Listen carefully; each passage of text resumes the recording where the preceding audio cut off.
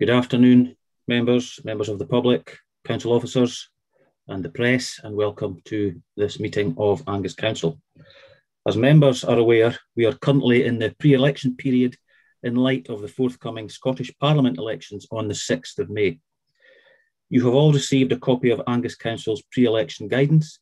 Section 5 of the guidance covers publicity, which includes online council or committee meetings which are webcast or subsequently published by the council.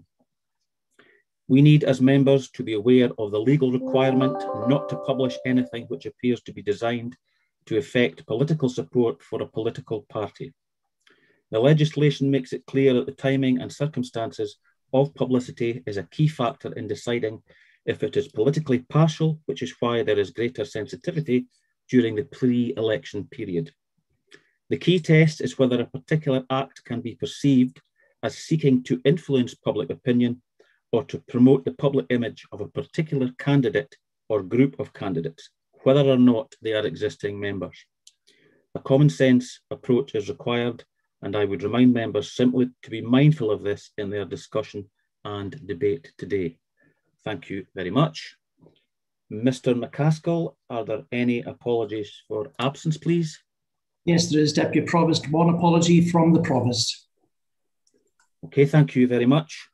Members, you have been advised that we have received two deputation requests in relation to items 6 and 7 on our agenda. But before I ask you to determine whether or not we're going to hear these deputations, I'm going to provide a little bit of advice to the deputies, and that's the story. So should Council agree, the deputies, to grant your request for a deputation today, it is important that anything said will not adversely impact any future CAT application that may come forward.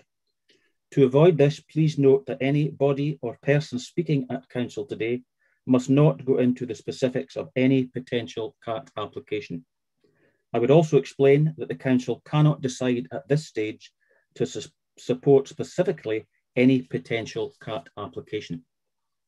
And there are two main reasons for this. CATs have a legal process that must be followed. This involves complying with criteria, including a public consultation. Also, elected members, some of whom would be responsible in future for determining any specific application, might well be seen as prejudging and favouring a particular future community asset transfer over any other CATs and alternative proposals which must also be considered as part of the CAT process. I hope that makes sense. There is nothing to prevent anybody or person speaking at Council today in favour of the option more generally of using the Lochside Leisure Centre building for community asset transfer purposes or for any other purpose as detailed in the public consultation. And I would also remind members that if they have an interest in the deputations, then should there be a vote on whether the deputations are heard or not, they should leave the meeting at that time. Members of the Council, do we agree to hear these deputations for agenda items 6 and 7? Agreed. Thank you very much. Well, what we'll do is we will hear them at the point in the meeting when they come up on the agenda. Mr. McCaskill, any declarations of interest, please? I think, Chair, that's for each individual members. Oh, yes. At this point. My apologies. Not at all. Of course it is. Councillor McMillan-Douglas, your hand's up first. And he's on mute. You're on mute, Councillor McMillan-Douglas.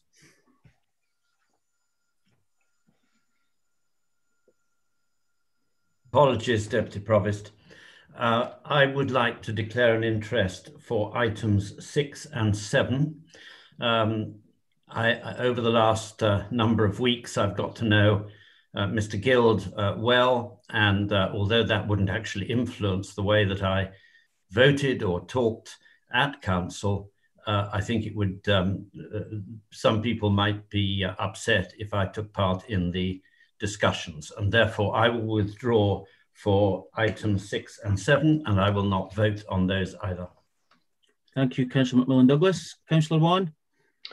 Yes, my declaration interest is on agenda item 14-105/21 as a Director of Angus Alive. I will intend staying in the meeting, and if there's any vote, I will vote under my normal dispensation. Thank you. Okay, thank you, Councillor Wan. Councillor Duff? Yeah, thanks, Deputy Provost. I've got declarations of interest to make on item 14, 10521, a director of Angus Alive, similar to Councillor Vaughan, and items 4 and 15 as a council appointed member of the Tay City Deal Joint Board. That's report 9521 and 10621. I will stay in the chamber for both or all three items and vote if necessary. Thank you, Councillor Duff. Councillor Devine? Mine's the same as Councillor Wan. Item 14, report 105/21, general exclusion as a board member of Angus Alive. Okay, thank you, Councillor Devine. Councillor Salmond? Yes, my declaration's on agenda item 17, report 10720, which is an exempt report. I'll make further information available as part of the exempt part of the meeting. Okay, thank you, Councillor Salmond. Councillor Miles? Yes, Convener. My declaration's a rather loose one. In item 12, as an active farmer, I obviously have an interest in the growing strategy, but it's far enough removed not to be directly conflicting this report, so I will take part. Thank you. Thank you, Councillor Miles. Councillor Fairweather?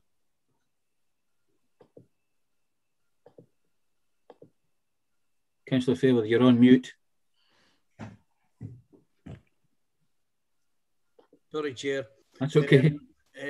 Exactly the same as Councillor Duff regarding item 4, and there's the other item as well. I think it's item 15. Okay, and you'll remain in the meeting? I will remain, yes. Thank you. Okay, thank you, Councillor Fairweather. And last, but by no means least, is myself, agenda item number 13. I am a council appointed director of the Moneyfield Golf Links Limited, but I have a specific exclusion and I will remain in the chair and in the meeting during consideration of that item. Councillor Laurie.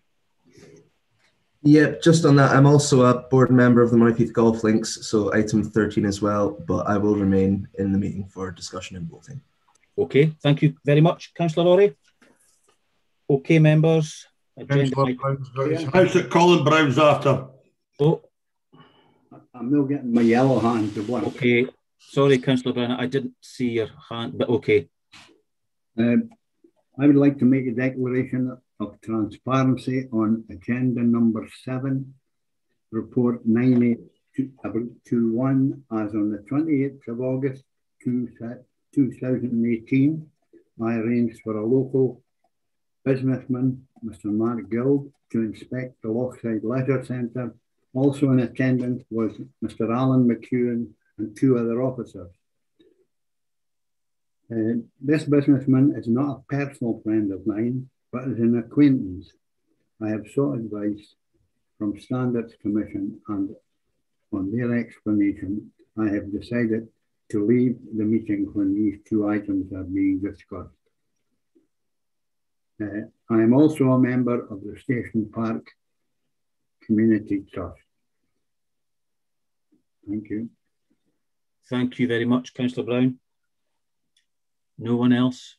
Just in case their hands are not working, I'm looking at the screen. No, that seems to be it. Okay, thank you. Members, agenda item number 3.1 are minutes of the council meetings, and we are asked to be submitted for approval as a correct record the minute of meeting of this council of 11th of February 2021. Is that agreed as a correct record? Agreed. Thank you very much. And for information only, the minutes of the committees 3.2b to J. Do we agree to note these for information? Agreed. Okay, thank you very much.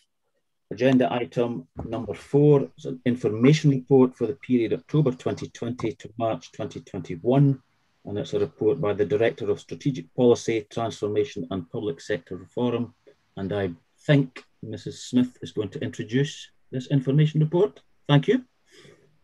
Thank you, Deputy Provost. I'm really pleased actually to be able to introduce this information report to Council today. Clearly the responsibility, the governance arrangements for Tay Cities sit with the Joint Committee, which incorporates other council areas across the Tay Cities area. However, it's really important that members of Angus Council are cited very well on the proposals that are being progressed through the Tay Cities Joint Committee arrangements.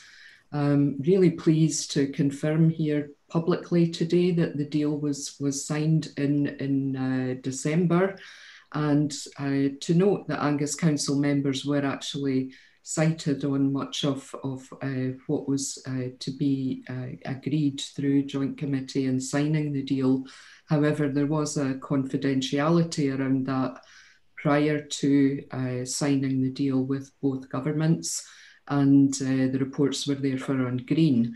This information report now helps us to make the information public on the different aspects of the proposals that will be brought forward, and any further work that we do in the projects that are identified in the report will be brought back to Angus Council for information clearly in due course.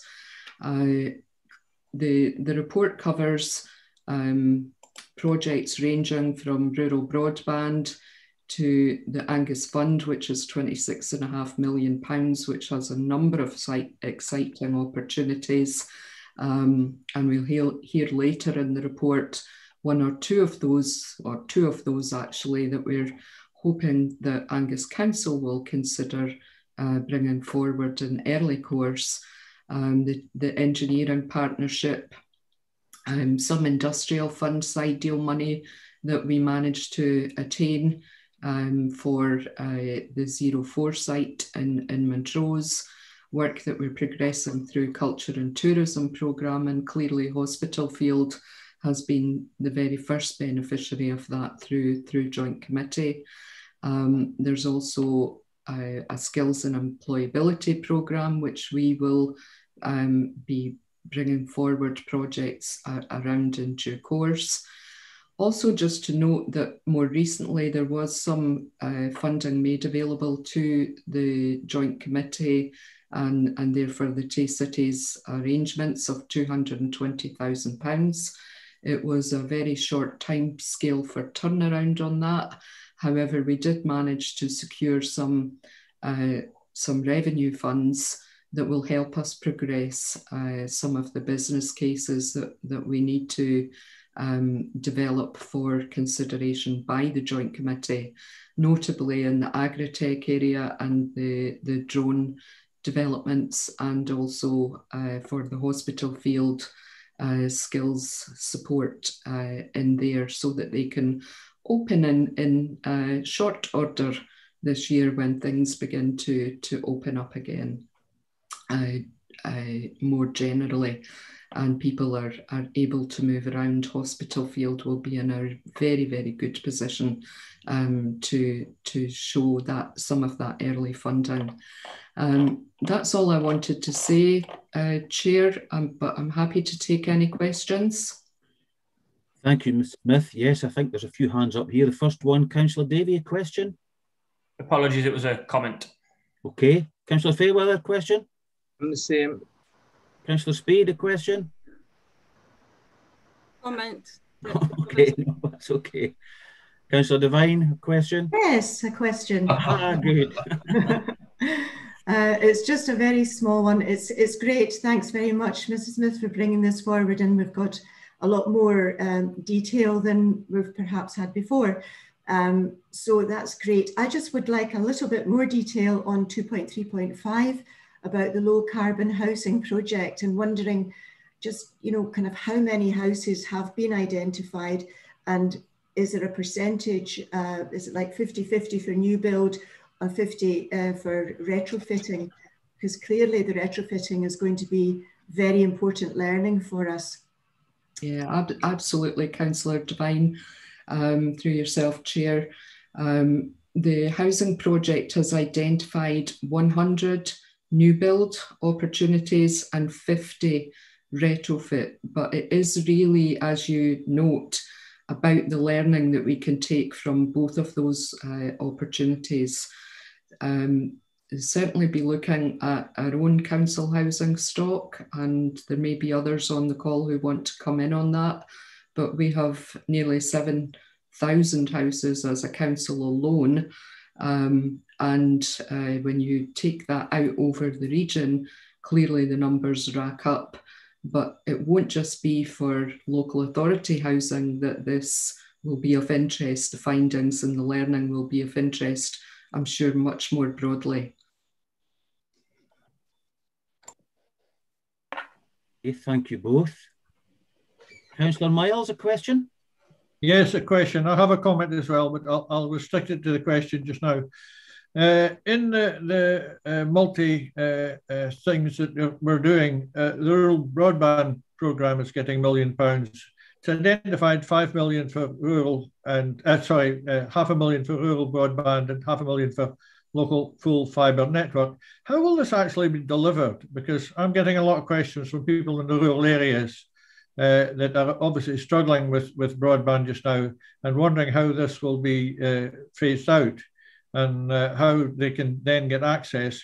Will it support some of the providers, or will it be building masts? I remember there was one supposed to be going up in Bulg Hill. It never actually materialised, but just a little more clarity on what access is going to be provided and how it's going to be provided. Thank you. Thanks, Councillor Miles. Essentially, there are two parts to this project. One is connected with local full fibre network, additional monies that we managed to attract from UK government, and that's about providing fibre to 50 properties, Angus Council properties around Angus, which will then enable local communities to come together and use their R100 vouchers that will be given to rural communities to then make that extra distance and connect into that fibre for some people. But importantly, it's really the connections for local schools in the rural areas that are going to be of massive benefit through this project, as well as local community access buildings. Now, the second part is where we're doing work looking at where it's not possible to bring fibre, and we are looking at the development of one mast, but we're working with the farming community to look at the provision of equipment on their barns, which will enable a backfill to the mast and to fibre, which will increase the speeds. Now, Ali MacLeod, who is leading on that project for us through our IT team, has been doing quite a bit of presentations out locally, talking to different groups, Councillor Miles, and trying to bring them up to speed with what's happening and where the opportunities are for people to engage with this project. Thank you for that, because to get fibre into some of the remote rural areas is almost impossible.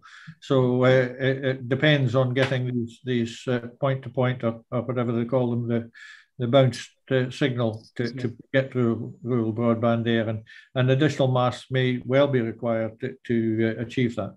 Thank you. Thank you both. Councillor Sturrock, a question?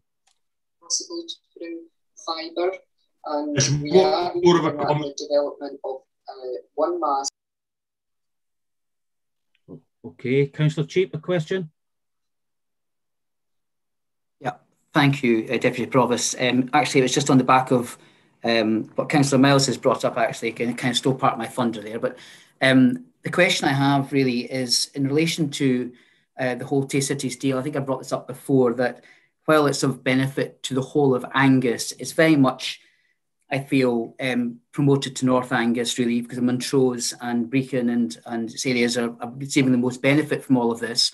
There's not an awful lot there in South Angus, but acknowledging that, on the rural broadband question, can Mrs. Smith just tell us, what by rural, what is she meaning? Is our communities in Maniki and New Bigging who have terrible problems with Wi-Fi and connectivity, will they be served to benefit from this? So at least some direct group in South Angus get some real benefit out of all of this? So there are a number of phases that are planned, Councillor Cheap, in relation to the rollout. The first phase will come up kind of from Arbroath up towards Montrose. I would need to clarify the exact point it starts at the south area going up, but I don't think Maniki would come within that boundary at this point in time. I think that's in a later phase. We don't have money for the later phases at the moment, but it is something that we would be looking to secure as much as quickly as possible from different funding sources. What I would say is that the bigger majority of resource that is going in for rural broadband is coming through the R100 programme, which is a national programme, and people who are living in more remote areas should be able to access vouchers of up to £5,000 each. And if they work as a community, they can work with local WISPs to get the development of their masts, which would then backhaul onto fibre to increase speeds over time. So it's a fairly complex picture, but it's one that over time, hopefully not too long, this is one of our early proposals to bring forward, given some of the issues that have been expressed by people around broadband in rural areas. And so we'll move on this as quickly as we can and take every opportunity that we can. And can I just follow up, Deputy Provost, on that, just to clarify? If that's good news from that latter part, Mrs. Smith, you mentioned, but can we assume or ask that Angus Council will actually work with these communities to guide them through this, in that case, if these vouchers do come, to help us to bring them together as a community to deliver that? They won't be left on their own. Yeah, I think the intention is that there are a number of WISPs who have identified themselves as being interested in working with communities in and around Angus. I think there are 11 in total at the present time who have signed up with Scottish Government to do just that, Councillor Cheap. But if there are communities who want to identify coming together, then be happy to look at that as well. Okay, Sylvie, thank you very much. Okay, thank you both. Councillor McMillan-Douglas, a question?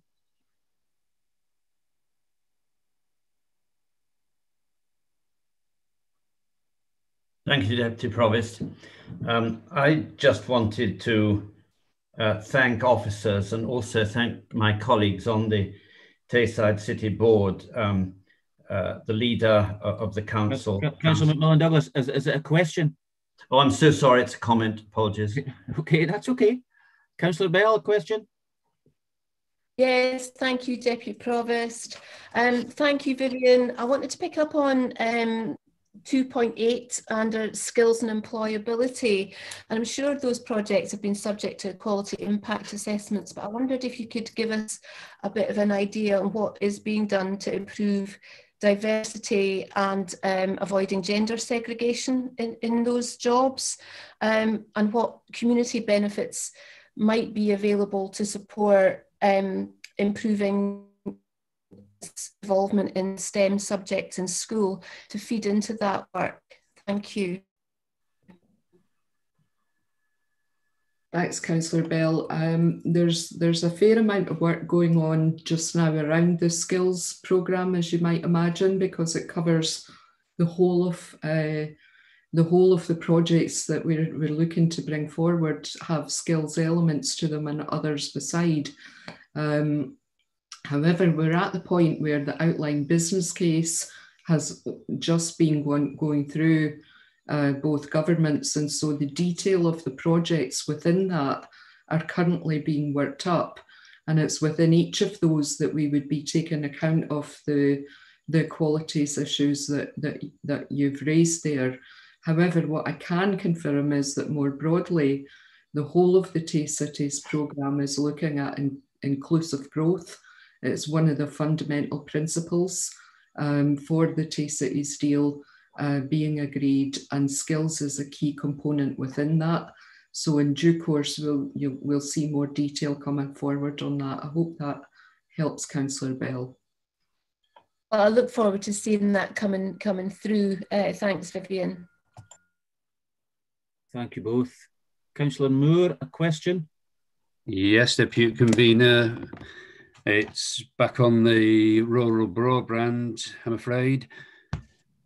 The rural broadband will be brought in via WISPs to the rural areas, I hope to the not quite so rural areas as well.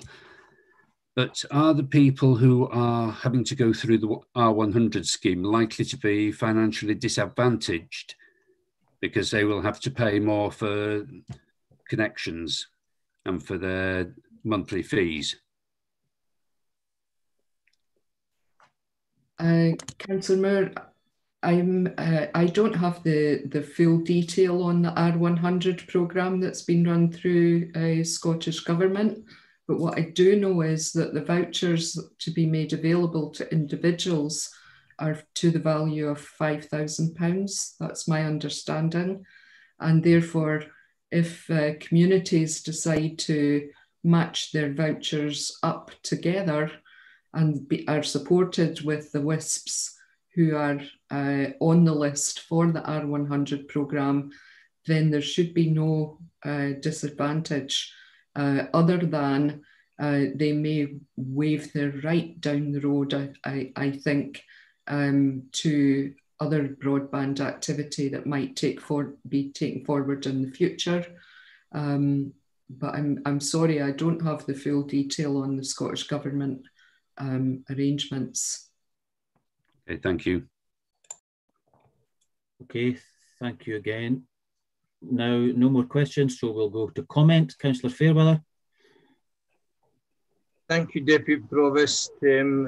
It's really just a thanks to Vivian Smith and all involved actually in Two Cities Deal. It's certainly been a long time coming, but it's now moving forward at pace, as you'll see in another report further on in this meeting. And it is good now that the public are actually seeing some of the projects that are coming forward. And just to reiterate, I know that Councillor Cheap's a little bit worried about Angus South, but our growth is in Angus South, and the first project, and it's a £10 million project. Vivian might want to correct me on that. It was the first business case that that was approved. Thank you, Deputy Provost. Thank you, Councillor Fairweather. Councillor Speed.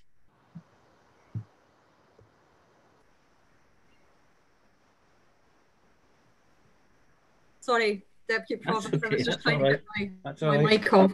No problem. Okay, thank you. I'd just like to highlight 2.7, the Cultural and Tourism Programme, and the Tay Cities investment of £5.5 million to Hospital Field House. I'm confident that this investment will help ensure that Hospital Field is no longer a hidden treasure, but one that shines brightly, attracting everyone locally, nationally, and far beyond. I'm looking forward to the first phase opening in May this year, and the unveiling of the fully accessible walled garden and glasshouse cafe. I'm delighted by the environmental improvements that have been made to maximise accessibility, creatively incorporating inclusive design within the existing architecture and landscape, some of which is listed.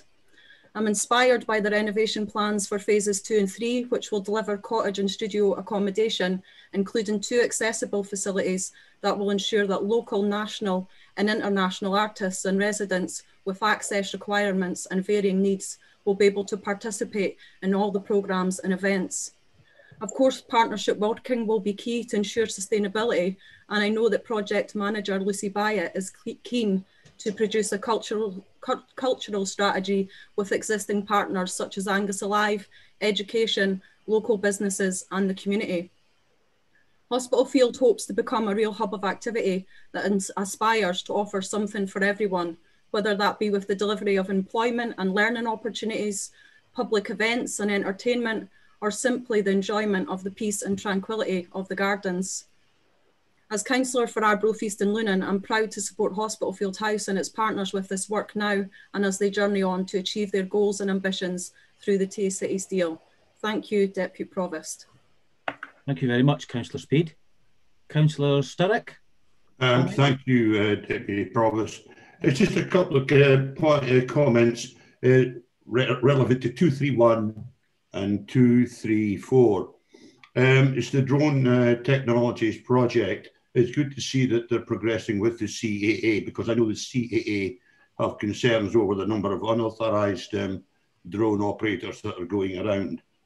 And coming back on the sad news of the rail incident up at Stonehaven, I see that Network Rail are now posing the idea of using drone technology or helicopters for rail line inspections. So that's another opportunity that presents itself for the DTL. Regarding 234, the 5G network for Montrose Port, is it the timing going to be coincidental with when the offshore comes fully on stream? Is that the timescale we're looking at? That's a comment and a question, but I'll ask. Sorry, I know, yeah. That's okay. Couldn't help myself. Well, I'll ask Mrs. Smith to answer that. Thank you. Councillor Sturrock, thank you for your question. And with relation to the 5G opportunities, we've been having discussions with BT separately. There's some additional funding in Tay Cities for 5G research use cases. And we think that there are opportunities to tie in with the opportunities that are presented through offshore wind, particularly through the use of virtual reality. But the port is also interested in other uses for 5G, like water quality and levels and things like that, that kind of technology can provide data for on a regular basis. But it's all at the early points of discussion, I would say, at this point. Okay, thank you. Thank you. Councillor Davey, comment? Yes, thank you, Deputy Provost. Can I just welcome this report and pay particular tributes to the officers and the projects which have been brought forward. I think as you read through the report, you can see, rural broadband being identified, and I know that many of us will have dealt with concerns of this, so the additional investment is welcome. Can I also see the specific Angus fund of £26.5 million, which Mrs. Smith has outlined earlier on, about more information, which will really allow us to level up all parts of the Angus economy. And as Councillor Sturrock has outlined, the Mercury drone port looks to be a huge addition for what we can offer in Angus.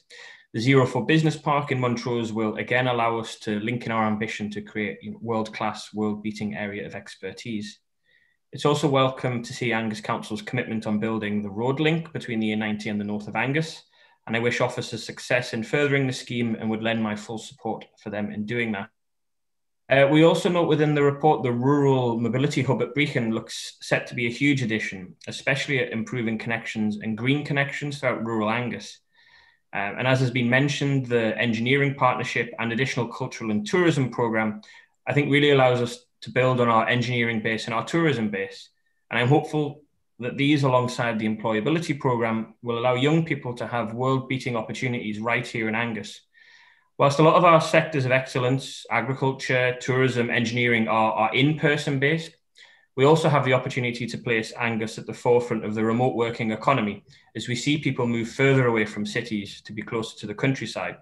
And with the commitment for superfast internet and the likelihood that visiting offices becomes a much rarer occurrence, this allows Angus to be a commuter hub for jobs potentially in Edinburgh or even London. So we can keep people in Angus who grow up here, and we can also bring more people into Angus. So I really welcome all the projects and programmes outlined in this report and thank officers for that. Thank you very much. Councillor McMillan-Douglas, comment? Thank you, Deputy Provost. Yes, I would like to thank officers, Mrs. Smith and Mrs. Williamson in particular, for all the work they have put into the Tay Cities deal, and also my colleagues on Tay Cities board, the the leader, Councillor Fairweather, and Councillor Duff. We've all worked together over a 4-year period now to deliver this Tay Cities deal. And it, to my mind, is perhaps one of the most important things we've done in the 4 years, because it is a potential game changer. And colleagues have mentioned some of the things that it will change.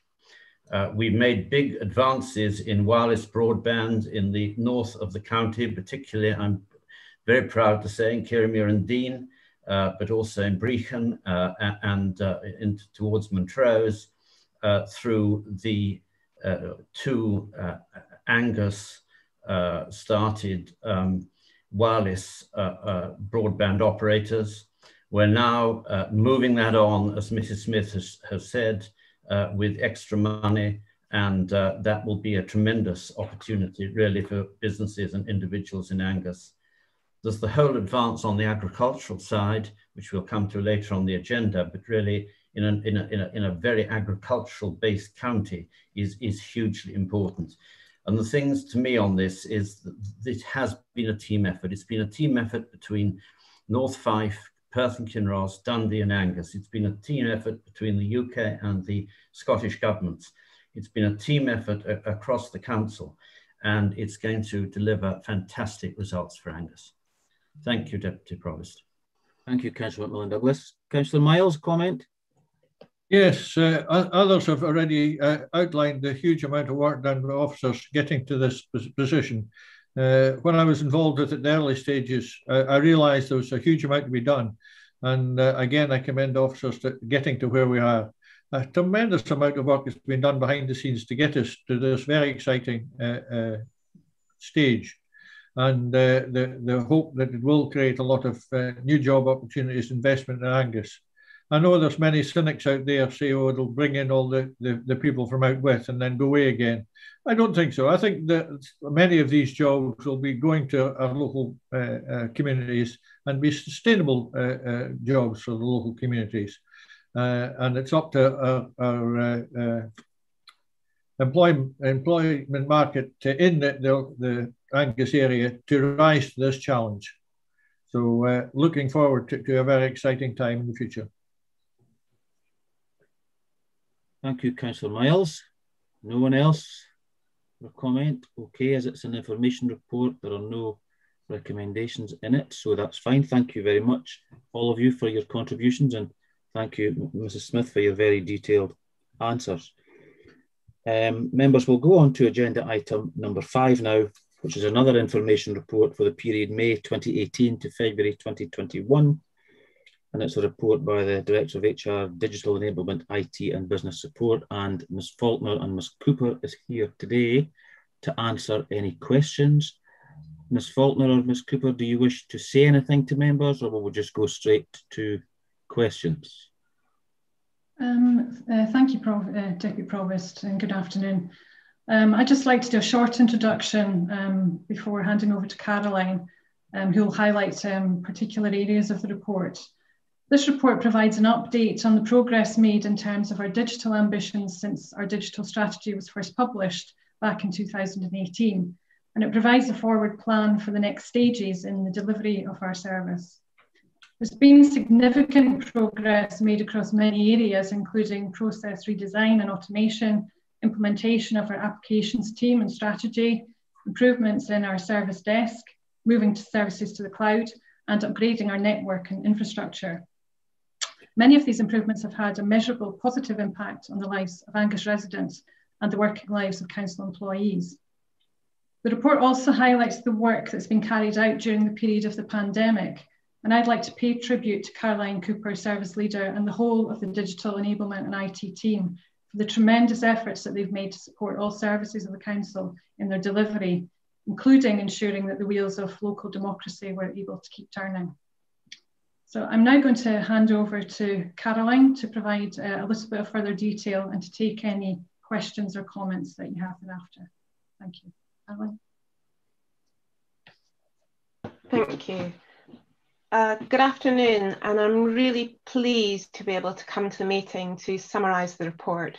There really are a number of digital delivery highlights covered in the information schedule which touch on all areas of service delivery for Angus Council. So the report covers the Digital by 2020 plan, which came to full council back in 2018, the improvement in digital skills within the council, a large number of digital technology developments, and the Angus Council contribution and input to regional digital programmes, which we've heard some about in the previous item, and national programmes. So in the 2 years plus since this group agreed the Angus Council digital strategy, we have made tremendous progress in all areas to improve services for residents and for businesses in Angus, as well as supporting staff to work efficiently and in many cases seamlessly, remotely or at home. I want to point out a couple of highlights. And one of those has been the ability that we now have to implement new automated, simple and very accessible digital processes for services, such as the 23 new COVID-19 related services that were introduced last year and are continuing to be introduced this year, which can be ready for the customer to use within hours of announcements being made by the Scottish Government, just as an example. And those covered business support grants, funds and processes to support residents, such as the humanitarian aid requests, known in Angus as ARC, or even things like vitamin D orders. So demand from customers actually remains very, very high for digital transactions. We're running at over 12,000 requests and digital transactions per month being logged via our website and automated forms. And as an example, I'd just like to pull out the booking for recycling centres that had to happen last year. Nearly 20,000 appointments were booked online, and only 24 actually required support from the contact centre.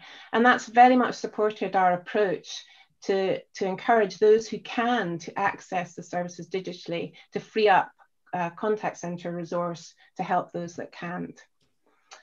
I'd like to highlight that all our hard to reach schools now have broadband services, the Wi-Fi and the VoIP, and you can see in the report a testimonial from one of the teachers where it really has changed the services that they're able to deliver there.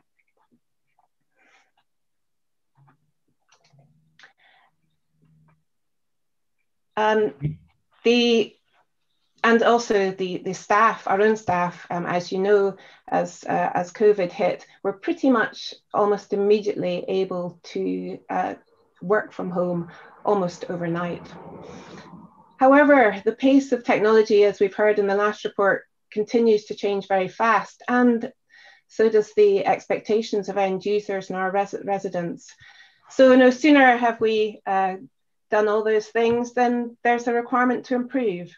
And we have been doing that through the DSE programme, which has been delayed slightly by supply chain issues, as I'm sure you're all aware. And now we're starting to consider the new changes that we're going to have to make to enable Angus Council to be much more virtual on a more sustainable basis. So the infrastructure has been designed over a number of years, primarily assuming that we're all operating from council premises, and we're shifting that to mainly remote. And obviously there's a lot of work still to do to make that absolutely seamless. So we're working now on a full set of productivity tools and collaborative tools, and to secure the infrastructure that is significantly less dependent on routing all the information and transactions through the council data centres, which are based in Forfar and Arbroath, and to change that infrastructure so that the routing is much more into the cloud and much more appropriate to the way that we're working now. We're also looking at our application portfolio. You may be aware that we've got well over 100 different and very distinct applications that we use to run the business of the council. And we now need to address looking at improving those so that the applications truly support the outcomes and the services that the council provides. And one of the ways that we'll be doing that is to look at automation of interfaces, for example, to improve data quality, which in turn improves information and decision making. Wanted to touch briefly on security. Our biggest vulnerability remains phishing and social engineering. And in terms of the next steps, we're looking to increase the training and communication program to combat any issues that may arise from that.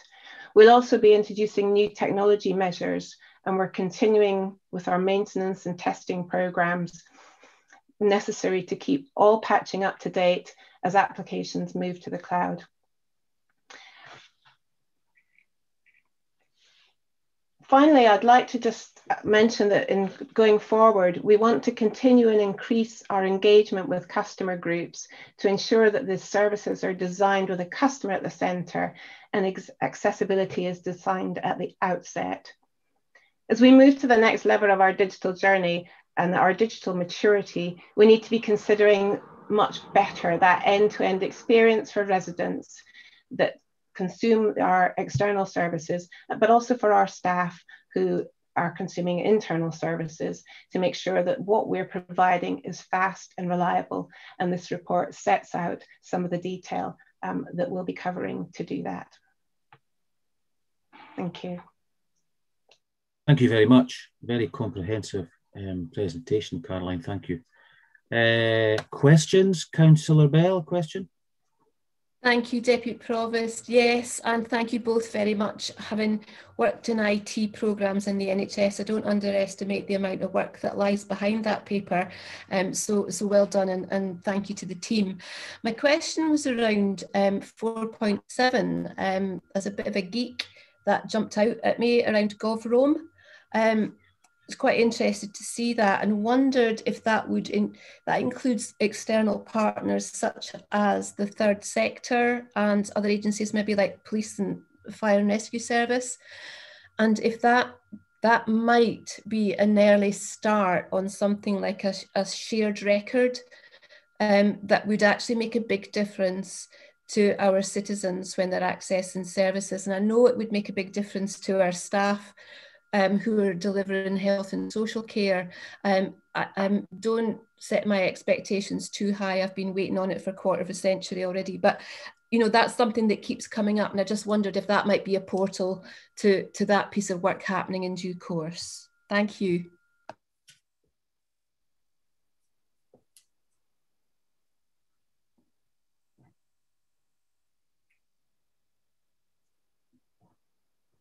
Caroline, do you want to answer that? Oh, yes. Thank you for the question, Councillor Bell. Yes, GovRome is a national initiative. Unfortunately, at the moment, not that many bodies, if you like, have signed up to it. However, the NHS has, which makes that quite a fundamental mechanism, if you like, for improving our comms, and so it's actually fundamental to a lot of the operation that Angus Council do. In terms of who else will sign up to that, that is up to those other bodies, so I'm not sure how much that will progress. Okay, thank you both. Councillor Moore, a question? Yes, thank you, Deputy Provost. Caroline, I'm looking at paragraph 5.3 of the report, unsurprisingly, the rural broadband project. And it says the project's broken down into 5 phases. Phase 1 is Arbroath, Breaky, Montrose, and the other phases are being worked on. Can you give us an indication, firstly, of where the other phases are going to cover, and secondly, do we have the funding to cover that? Ms. Cooper, if you want to answer, Councillor Moore. Thank you. Thank you for the question. This, I think, was covered in the last section. Actually, at the moment, phase 1 is the agreed phase, or the phase that's kind of going to be underway. The further phases are still under discussion and debate. Yeah, I was just interested in where they were covering. Or hasn't that been agreed yet? That is at such an early stage that it hasn't actually been it hasn't actually been covered yet. Okay, thank you. Okay, thank you both. Any further questions, comments? Okay, well, thank you to Ms. Faulkner and Ms. Cooper for their very detailed and comprehensive information report. Thank you both. Thank you very much. Members, we're going to move on to hear the deputation shortly in relation to agenda item number 6. But before we do, I would just remind Councillor Macmillan Douglas and Councillor Brown that they are exiting at this stage. However, I believe the business support hosts of IT are able to move you both to the waiting room. I don't think you're going to have to do anything, and they will admit you back once we are finished. Is that correct, Mr. Phillips? Yeah, that should just be getting done just now. Thank you very much. And that looks them to be both in the waiting room. Yes, I think they're away already. Okay, thank you very much. Well, members, we did agree to hear the deputation from Mr. Mark Guild in relation to the agenda item number 6. Mr. Guild, I would just remind you, you have 10 minutes to address members, and there will possibly be questions afterwards. But I have to remind you that your address to members must be relevant to the report that they have before them at this meeting today.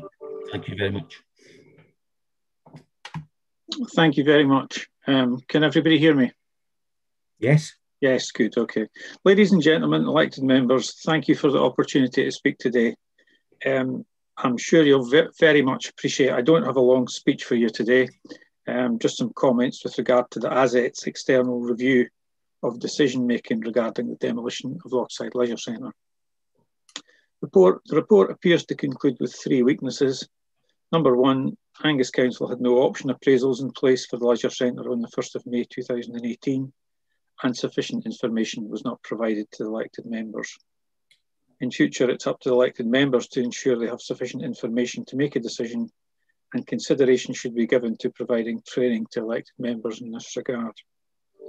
Number 2, in future, Angus Council must provide better documentation and communication of such decisions. And number 3, in future, Angus Council should set out an indicative timetable for a decision to potentially interested parties. And these 3 weaknesses are not significant in nature. So, with no option appraisals, insufficient information, a lack of documentation and a lack of communication, and a lack of decision-making timetable for interested parties, other than recommending the elected members are trained to ask for more information, everything appears fine. It's with great disappointment that Angus Council appear to have spent £13,500 on little more than a 20-page report, and things appear far from fine. The external review provides more questions than answers for us all. So for my comments, number 1, the report does not report relating to decisions taken by Angus Council from 2013 to present, as the Chief Executive reports in a report today of 18th of March 21. It only reports on decisions taken by Angus Council from 2013 to the 7th of February 19, and does not begin to consider the decisions of the Council to defend the actions in court, not being in court, deciding to go there in the period 7th of February to August 2020, when there were many other options available. Number 2, this external report is not based on all information. It's based on a selective remit of information provided by Angus Council. Number 3, the auditor did not receive the opportunity to meet myself, or indeed anyone at Guild Homes, despite our repeated requests to be involved in the independent external review. We had an information pack prepared for the auditor. We did not get the opportunity to provide it. We did not know the external review was ongoing, with your Chief Executive treating our most recent request for an update as a freedom of information request, in effect delaying the response until the information was available online, and we were informed of this on the 12th of March 2021, last Friday. So 4, I must ask, how can an independent audit have taken place if the auditor, only has access to one party, that party being Angus Council, and the party being Angus Council providing the drafts and defining the tender remit. Number 5, the report makes no mention of reviewing Guildhome's correspondence with Angus Council. It also makes no mention of being independent. The report has no author. Why has no one put their name to the report? Who is the auditor and who carried out the audit? I'm well aware with all internal audits, they're signed off and they have an author. Question 7, who are assets?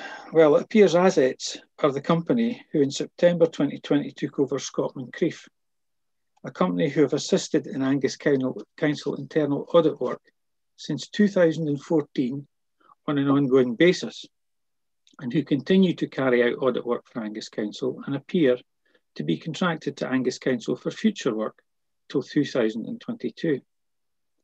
Assets are in effect internal auditors for Angus Council. How could they possibly carry out an external audit? And how could it be independent? And why has the Chief Executive chosen to spend £13,500 on another audit, another internal audit? And why, most importantly, would it be portrayed to both the elected members and the public as an external audit? Indeed, these significant omissions lead me to one final question, which I would ask the elected members to ask of the Chief Executive of Angus Council. Can you please confirm to the full Angus Council, to all elected members before you, that the Assets External Review of Decision-Making Redemolition of Lochside Leisure Centre was independent, as required of you at the meeting of 5th of November 2020 by your elected members? An answer yes or no is more than adequate. I thank you all for your time. I hope my speech has been informative and helpful. Thank you, Mr. Guild. Any questions from Mr. Guild? No questions? Okay. We'll then go to agenda item, well, we're on agenda item, the external review of decision to demolish the Forfar Lochside Leisure Centre. Mrs. Williamson, I believe you're going to introduce this. Thanks, Deputy Provost. No, I wasn't intending to introduce the report. I was going to hand over to the people who actually wrote the report to give a presentation of it. I believe both writers are with us today, so I would suggest we ask Mr. Bennett from Assets to come in. Okay, thank you, Mr. Bennett. Thank you, Deputy Provost. I'll just do an overall summary on the report, because as members will recall, it was agreed at the council meeting on the 5th of November 2020 to commission the independent review on the decision to demolish Lochside Leisure Centre. The review focused on two key areas: the adequacy of decision making by the council in reaching the decision to demolish Lochside Leisure Centre, initially in May 2018 at the Policy and Resources Committee, and then at the council meeting in February 2019. And then identifying any lessons learned for improving the quality of reports submitted to council and its subcommittees to support informed decision making. So in conducting our work, we have reviewed significant volumes of documentation. This included reports to and minutes of meetings of council, as well as policy and resources and scrutiny and audit committees. We've also reviewed evidence submissions to the inner and outer houses of the Court of Session and other relevant supporting documentation. We met with 5 senior officers of the council who were involved in or reviewed the decision-making process relating to Lochside Leisure Centre. And we've also reviewed online meetings of the council in the past 12 months where Lochside Leisure Centre has been a feature of discussions. Members may recall that Internal Audit did conduct a review of the decision-making process in October 2018, and this review was commissioned by the Chief Executive, and its primary focus was on the decision made by the Policy and Resources Committee in May 2018. And our review has covered similar areas. Several of our findings have been already identified in the Internal Audit report, and we've highlighted within the report where this is the case, and we've cross-referenced our recommendations to the internal audit report to avoid repetition. So the report sets out 3 key messages arising from the review. These are as follows. The decision made by the Council on the 7th of February 2019 to demolish was not unreasonable.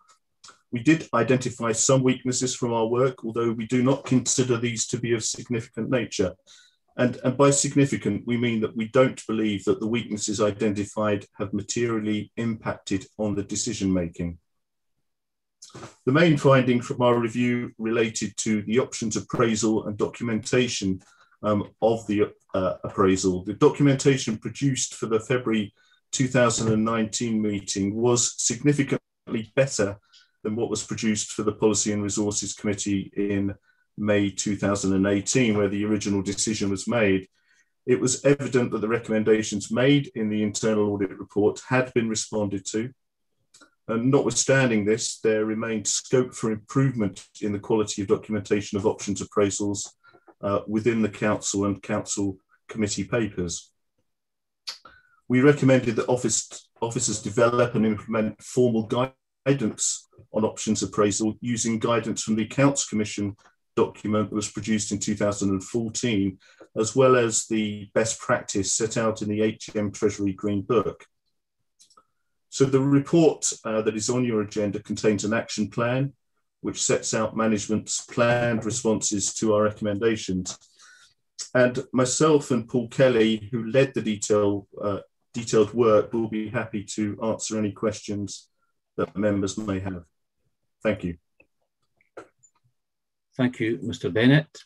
Any questions? Councillor Davey, thank you. Thank you, Mr. Bennett. As you will be aware, this is a matter which I've taken a close interest in, and I just would like, I have 3 questions on this. You mentioned that 3 weaknesses were identified, and you've stated that none of these were significant. And you briefly touched on what you mean by the term significant, but I'm presuming from your comments it's not a legal or accountancy term, rather it is a matter of your opinion regarding the weaknesses that you've identified. And would you accept that others looking at these weaknesses could consider them to be significant? Thank you, Councillor. I certainly could. It comes down to basically professional judgment.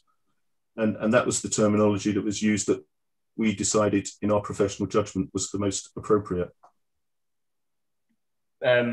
Perfect. Thank you. On page 82 of the combined papers, you don't go into the legality of the decision over the decision on the 7th of February to take it as an urgent item.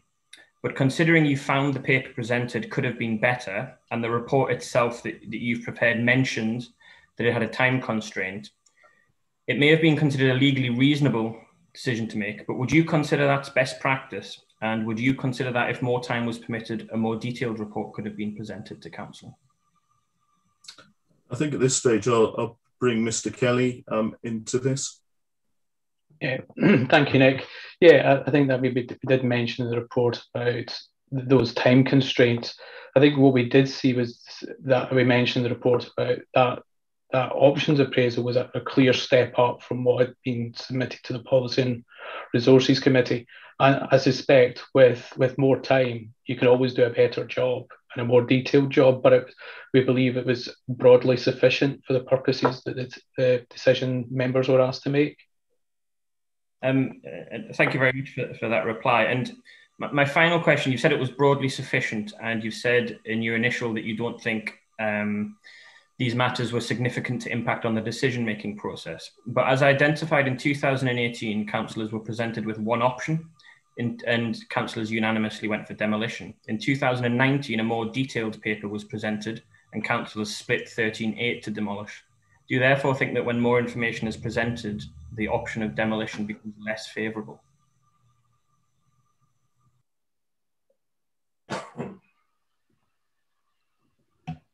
Mr. Kelly, do you want to respond? Yeah, I think, I mean, that's a judgment ultimately for members to make based on the evidence provided. I think, as I mentioned earlier, with more information, the better informed members can be, hence why we made the recommendation, I think it's recommendation 2 in the report, about that original decision. It's incumbent upon members to ask for the information they need to make the decision that they are being asked to make. Thank you. That's all my questions, Deputy Provost. Thank you, Councillor Davey. Councillor Salmond. Yes, can I ask the authors of the report to explain why they decided not to interview Mr. Guild as part of this independent review? I'll answer that question, Councillor Salmond. So I think this review primarily focused on the processes and controls within the council, and the council operated. And with that in mind, the members were the best people, officers were the best people to speak with on that. And we took both people who had been involved in supporting that decision making, as well as speaking to others who were involved in a more legal and internal audit perspective. The other thing that's worth noting is that in conducting a review, we have considered substantial information that Mr. Guild had provided through deputations to council meetings and through court submissions. We've reviewed all of the papers that were submitted to court. So we felt that with that information, we had sufficient information that allowed us to inform our decision making and our assessments. Thank you. Thank you, Councillor Salmond. Councillor Braze. Yes, thank you. Thank you very much, Convener. I notice on page 76 under key messages, there are 3 sort of bullet points there. The final one ends with the sentence, documentation of options in council and committee papers should be proportionate to the nature of the decision being made. Now, sometimes we're asked to make decisions on things with a very large financial impact, and Lochside Leisure Centre would be considered one of those. But sometimes we're asked to make decisions on things of a very limited financial impact, but things which have a huge public interest. And so I just wondered, when it comes to deciding what's proportionate, how do we work out just where we stand on that? With that, what we meant was there's a range of factors, some of which you touched on, that are important to determine the level of the documentation of the options appraisal. So things like you mentioned, the complexity of the decision, the financial element of it, the risk associated with what you're doing, as you say, public interest. So you're probably looking at a wide, maybe 5 to 6 criteria that you would apply. And similar to when you manage projects and like doing project management documentation, you would apply the level of documentation commensurate with the risk and complexity of the project itself. So something that's relatively low key, low risk, you would have fairly light touch documentation, but something that's more significant, you would go for the full requirement set out in like things like the Green Book from the Treasury that sets out, going down to things like using optimism bias, detailed documents and commercial cases, etc. goes with it. But probably 5, 6 criteria you're looking to form that judgment. Yes, so it's certainly not based entirely on the financial scale of No, it's much wider than that. Thank you. Okay, thank you both. Councillor Moore, a question? I've actually got a number of questions, Deputy Provost. Can I start off, Mr. Kelly, by referring you to page 78, and you referred there to the council officers you spoke to. Did you actually speak to any of the officers that wrote the reports or did the legwork in order to provide members with the information? We spoke with, as you said, we spoke with the people identified, but we also had some email communication with people who were involved in some of the technical areas as well to clarify matters that we needed answers to. Right, that isn't in your report, which would have been helpful. Okay. And on page 83, your recommendation 2.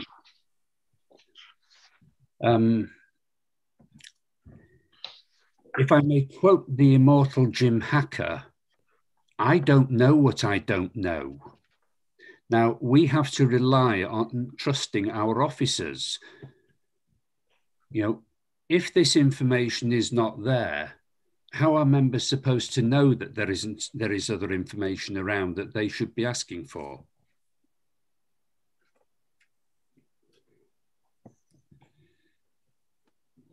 I think that's when we wrote that, what we had in mind was that when we looked at that paper, that went to Policy and Resources in May 2018, we didn't believe it was sufficient to allow members to make decisions. And we look at it and say, well, did members ask back what more information can we get? And it's part of a challenge process in decision making. I do take on board your comment about you don't know what you don't know, but it's part of what we'd look for effective governance and passing a challenge. Yes, were you aware that a year earlier we'd had elections and 14 of the 28 members were brand new and we were still in the learning process? Yes. Good. And you refer to page 88 to some guidance. Now, would you expect that to be supplied automatically, or do you think that we should be asking for it when we don't know it's there? Sorry, Councillor Moore, could you point me to what numbered page that is in our report? I don't have council numbered papers. 13 of your report. At the very bottom about the options appraisals, are you getting it right? Mm-hmm. Would you expect that to be supplied to members automatically? As part of training, perhaps? It's actually more for, this one's more for council officers to develop guidance.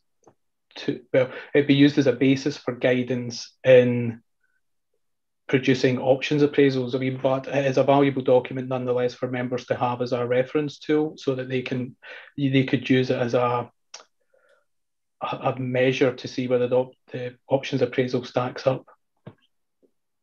Right. And on page 89, which is your page 14,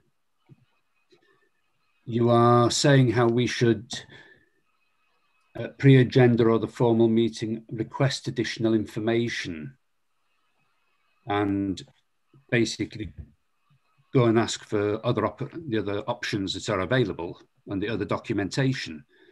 Do you not think that is stepping into operational matters?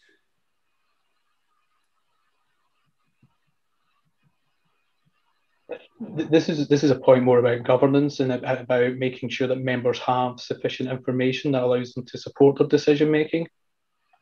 So I suppose referring back to one of your previous questions about making sure challenging back when you don't feel you've got enough information, but we wouldn't be looking for you to produce that, but ask members to produce it for allow you to make your decision.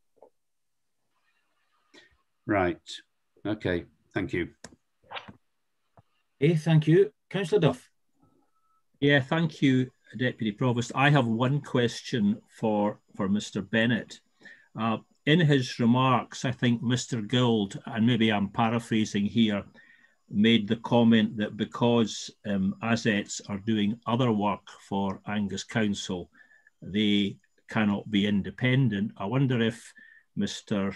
Bennett would give us his reaction to that suggestion.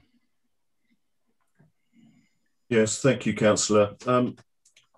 We are bound by ethical guidance that is issued by the Financial Reporting Council and endorsed by our professional institutes. And that includes quite extensive sections on conflicts of interest and independence.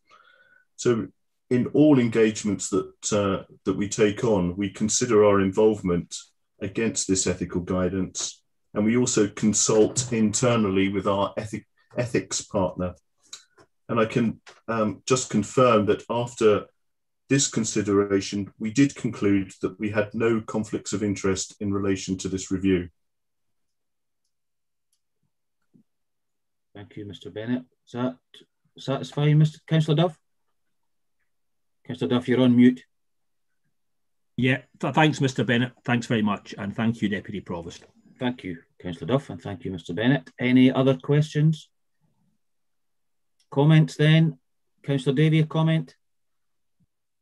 Thank you, Deputy Provost. The report states the weaknesses identified in demolishing the leisure centre, and as was an answer to my question, they state it's not significant, but this is a matter of opinion. And if you read the report, there seems to be a significant amount of information that would suggest this is a significant failing. And to me as a councillor, I certainly feel it's significant. I don't know how anyone could sit and say not being provided with the level of information required to make a decision is not significant. It clearly is. I'll just go through the report, and we have some quotes taken exactly from the report. The report to the committee did not contain the level of detail that we would expect to support decision-making. The paper did not contain any options appraisal. Yet somehow this isn't considered significant. Again, I would argue that councillors making these decisions would probably consider this a significant one. How can councillors have made a different decision if not presented with that option? The paper outlines 3 primary factors, and in the absence of a detailed options appraisal, this is another quote, in the absence of a detailed options appraisal, it is inherently difficult to determine if the recommendations made by officers was the one that represented best value. So if an external review can't decide whether we made a decision that was best value, how can council officials? The full council meeting in February had a split 13 in favour and 8 against. And this was when more information had been provided following the meeting on the 18th. The external review found the paper could have been better presented and outlines that the report wasn't as detailed as it could be, due to the main cost of the time constraint to produce this paper. Again, it was a choice to take this as an urgent item, and I will remind folk that I did ask for more time at this meeting. Recommendation 2, again, the information on the paper to P&R did not provide sufficient information for elected members to make a decision. We also see additional problems through this report. No formal external strategy in place for this building after the opening of the new Forfar campus. No costs were factored in or ring fenced within the business case. So we have built the new campus without taking into consideration the costs of getting rid of or transferring or removing the old one. If we read further into the report, documented evidence of communications with community groups in Angus Alive was not available.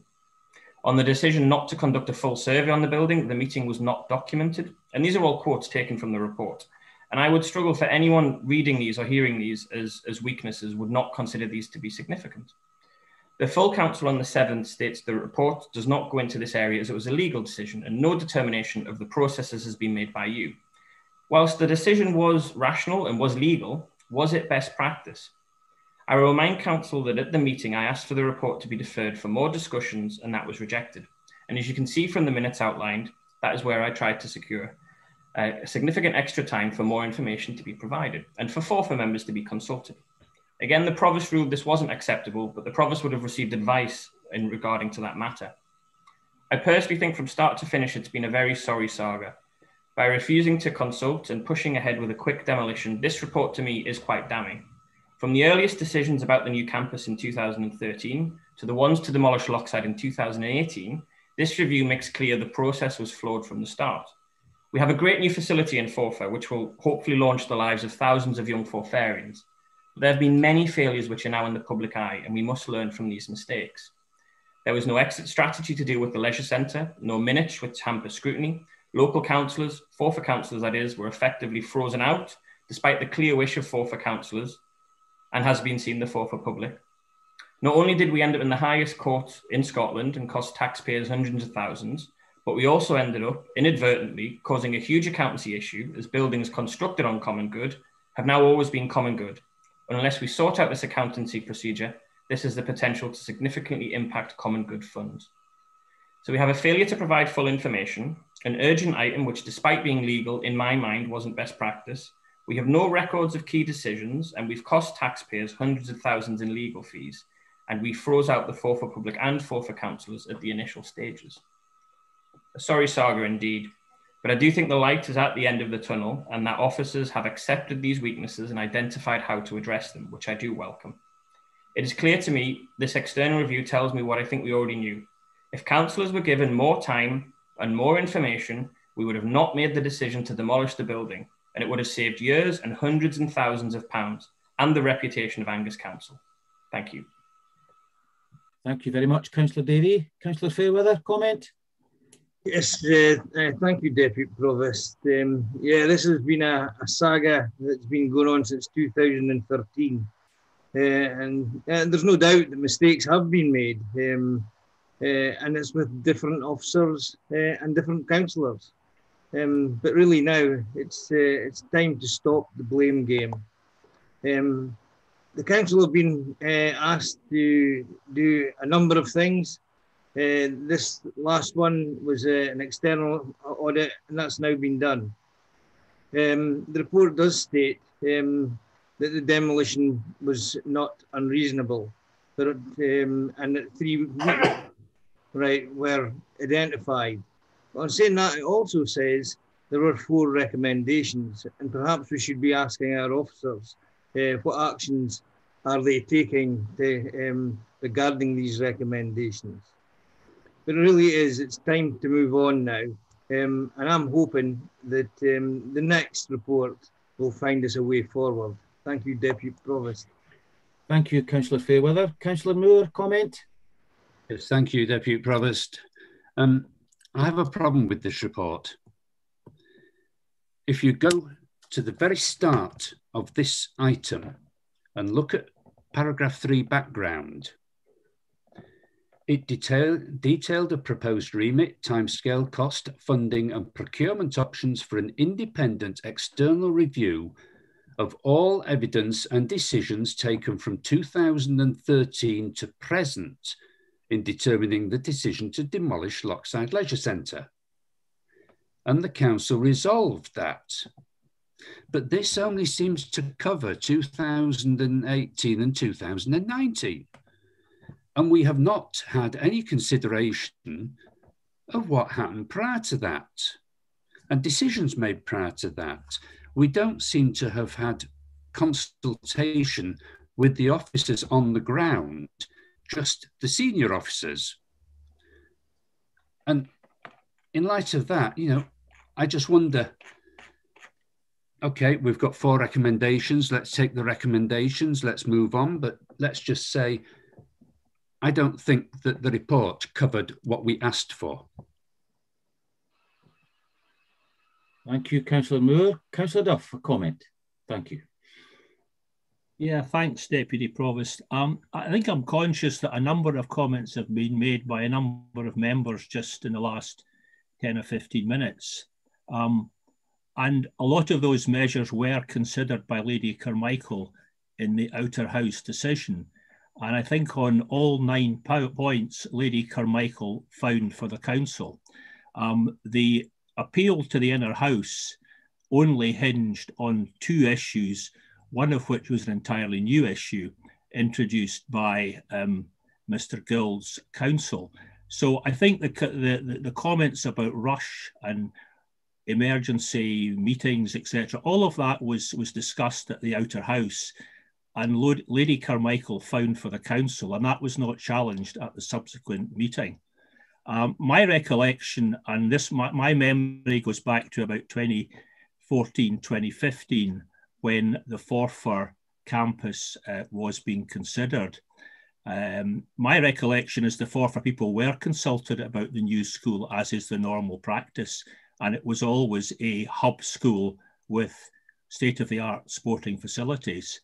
And my recollection again is that it was always the council's intention to knock down the Lochside Leisure Centre because it was obsolete and had problems. And my recollection, I can't find the documentary evidence, was that money was put aside to knock it down. And I know there is £450,000 in the capital plan at the moment, and that's been there for a considerable number of years to effect that demolition.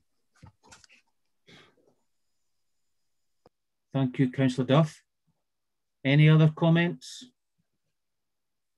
Okay, members, we have the recommendations in the report in front of us, and it's recommended that the council note the contents of the independent external review report attached to Appendix 1 and note the actions already taken and to be taken in light of the report findings by the external consultants. Do we agree to note? Agreed. Thank you very much. Okay, members, the next item is agenda item number 7, Lochside Leisure Centre initial consultation outcome and the next steps. And again, before I ask Mr. Coughlin to introduce this report, I'm going to ask Mr. Guild and I believe Mr. Wilson to speak as part of the deputation. And I will remind both gentlemen again that we don't want, if you please, it's important that nothing that you say today will seriously or adversely affect any impact on any future CAT application that may come forward, and it must also only be relevant to the report that's before members today. So Mr. Guild and Mr. Wilson, thank you very much. Thank you, Deputy Provost. You maybe didn't see me, I was waving my hands around like an idiot there. I had a question for Paul Kelly. Can I ask you that question? No, it's only for members, I believe, but Mr. McCaskill, is that correct? I'll ask the legal advice here. It's a very serious question. It's a very significant question. Chair, in terms of our current standing orders, the wording is that it is questions by members only to the deputation. Okay, thank you very much, Mr. Guild. So I'm sorry, that's in terms of the standing orders which I have to follow. Could I ask you the question, Deputy Provost? No. Okay, I'll do it in the newspapers tomorrow. Thank you. Moving on to item 7, thank you for the opportunity to speak today. I speak on the subject of Lochside Leisure Centre, the initial consultation outcome and the possible next steps. I stress my wish to work with you all as elected members of all political parties to ensure you're fully informed with regard to Lochside Leisure Centre and so enable you to make best value decisions for the people of Forfar and Angus. We've learned in our experiences to date with Angus Council, when we work separately with different objectives, very little can be achieved. And when we work against each other, absolutely nothing can be achieved. But when we work together, we can achieve much, and we can achieve a great deal for the people of Forfar. How can we help Angus Council with Lochside Leisure Centre? Well, we can help by simplifying the consultation response. The number one result, in Angus Council's eyes, is demolition, with 120 votes, or 35.9% of the 334 responses, selecting demolition. Although rather oddly, the majority of these responses do not want demolition and grass. They want to see Lochside Leisure Centre replaced with a cafe and toilets, community assets that are clearly already there in abundance. The remaining 4 options retain the status quo: sell Lochside Leisure Centre, lease Lochside Leisure Centre, community asset Lochside Leisure Centre, together amount to 214 or 64.1% of the responses. And all these responses want Lochside Leisure Centre to be retained. All amount to no demolition. Why would Angus Council fail to recognise this? What a great success the consultation's been, even with COVID, Christmas holidays, a shortened consultation period and a bias towards demolition, and still 64.1% want Lochside Leisure Centre to be retained. And why would they not? A great facility, a public asset in a fantastic location. It's not sinking. There are no Angus Council engineers reports to say it's sinking. And we have a chartered engineers report that states the building's good for at least another 30 years. How can we help? Well, our engineers have looked again at Lochside from the outside, and they have again confirmed there's no change since September 18. That's nearly 3 years ago. We do need to see inside the building to re-inspect the building and give it a full health check. We need access with structural engineers, surveyors, electricians, heating engineers, painters, roofers, joiners, the list goes on, to assess the work required to make the building fit for purpose, and importantly, work out the cost of these works. We've requested access since August 2020. We have consistently been refused access to date. So, elected members, we need your help. Please help us gain access to enable us all to be fully informed on the condition of the building. We need your help by agreeing and voting to go to phase 2 formal consultation to enable the community to consider fully how to make best use of the leisure centre. It's a public asset, and we ask you today to support the public, support the community, and vote for this phase 2 formal consultation. We would propose to create a charitable trust and/or to work with other charitable trusts in existence We are happy to work with anyone to the benefit of the community. We are comfortable with a long lease and may also be prepared to consider a community asset transfer. I believe both the land and building are now, or soon will be, owned by the common good.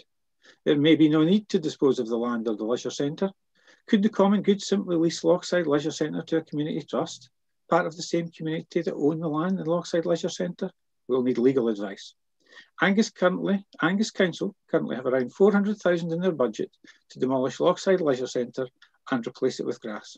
If this money was no longer required for demolition, we would hope to have the discussion.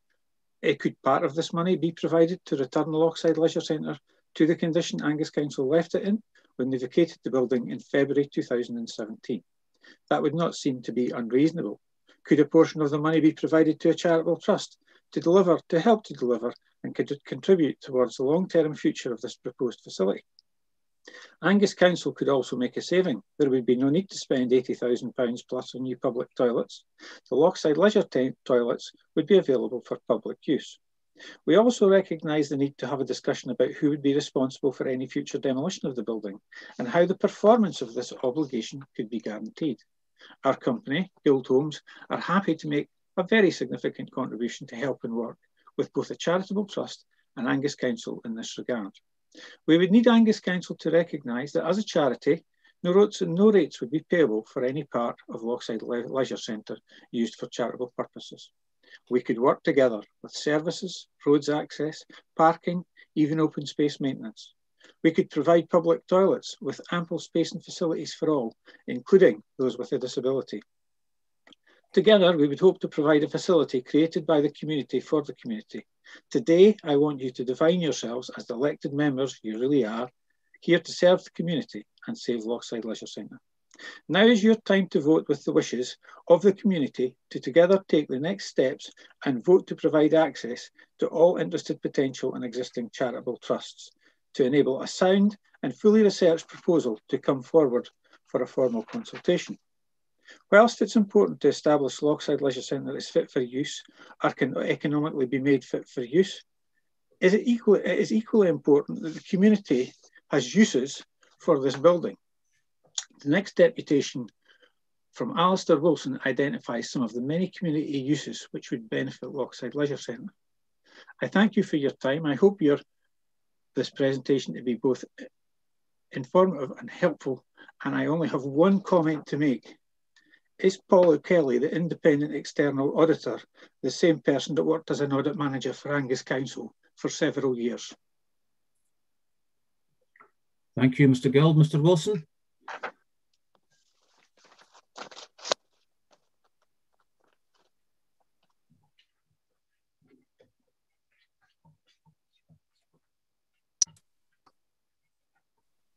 Deputy Provost, thank you for giving me the opportunity. Can you hear me? Yes? Yes, yes. Thank you. Thank you for giving me the opportunity to address the Council with regard to the consultation and the next steps for Lochside Leisure Centre. Today I'm speaking on behalf of the Station Park Community Trust. It's a relatively new trust, and we held our first AGM last night, and I'm the current chair of that group.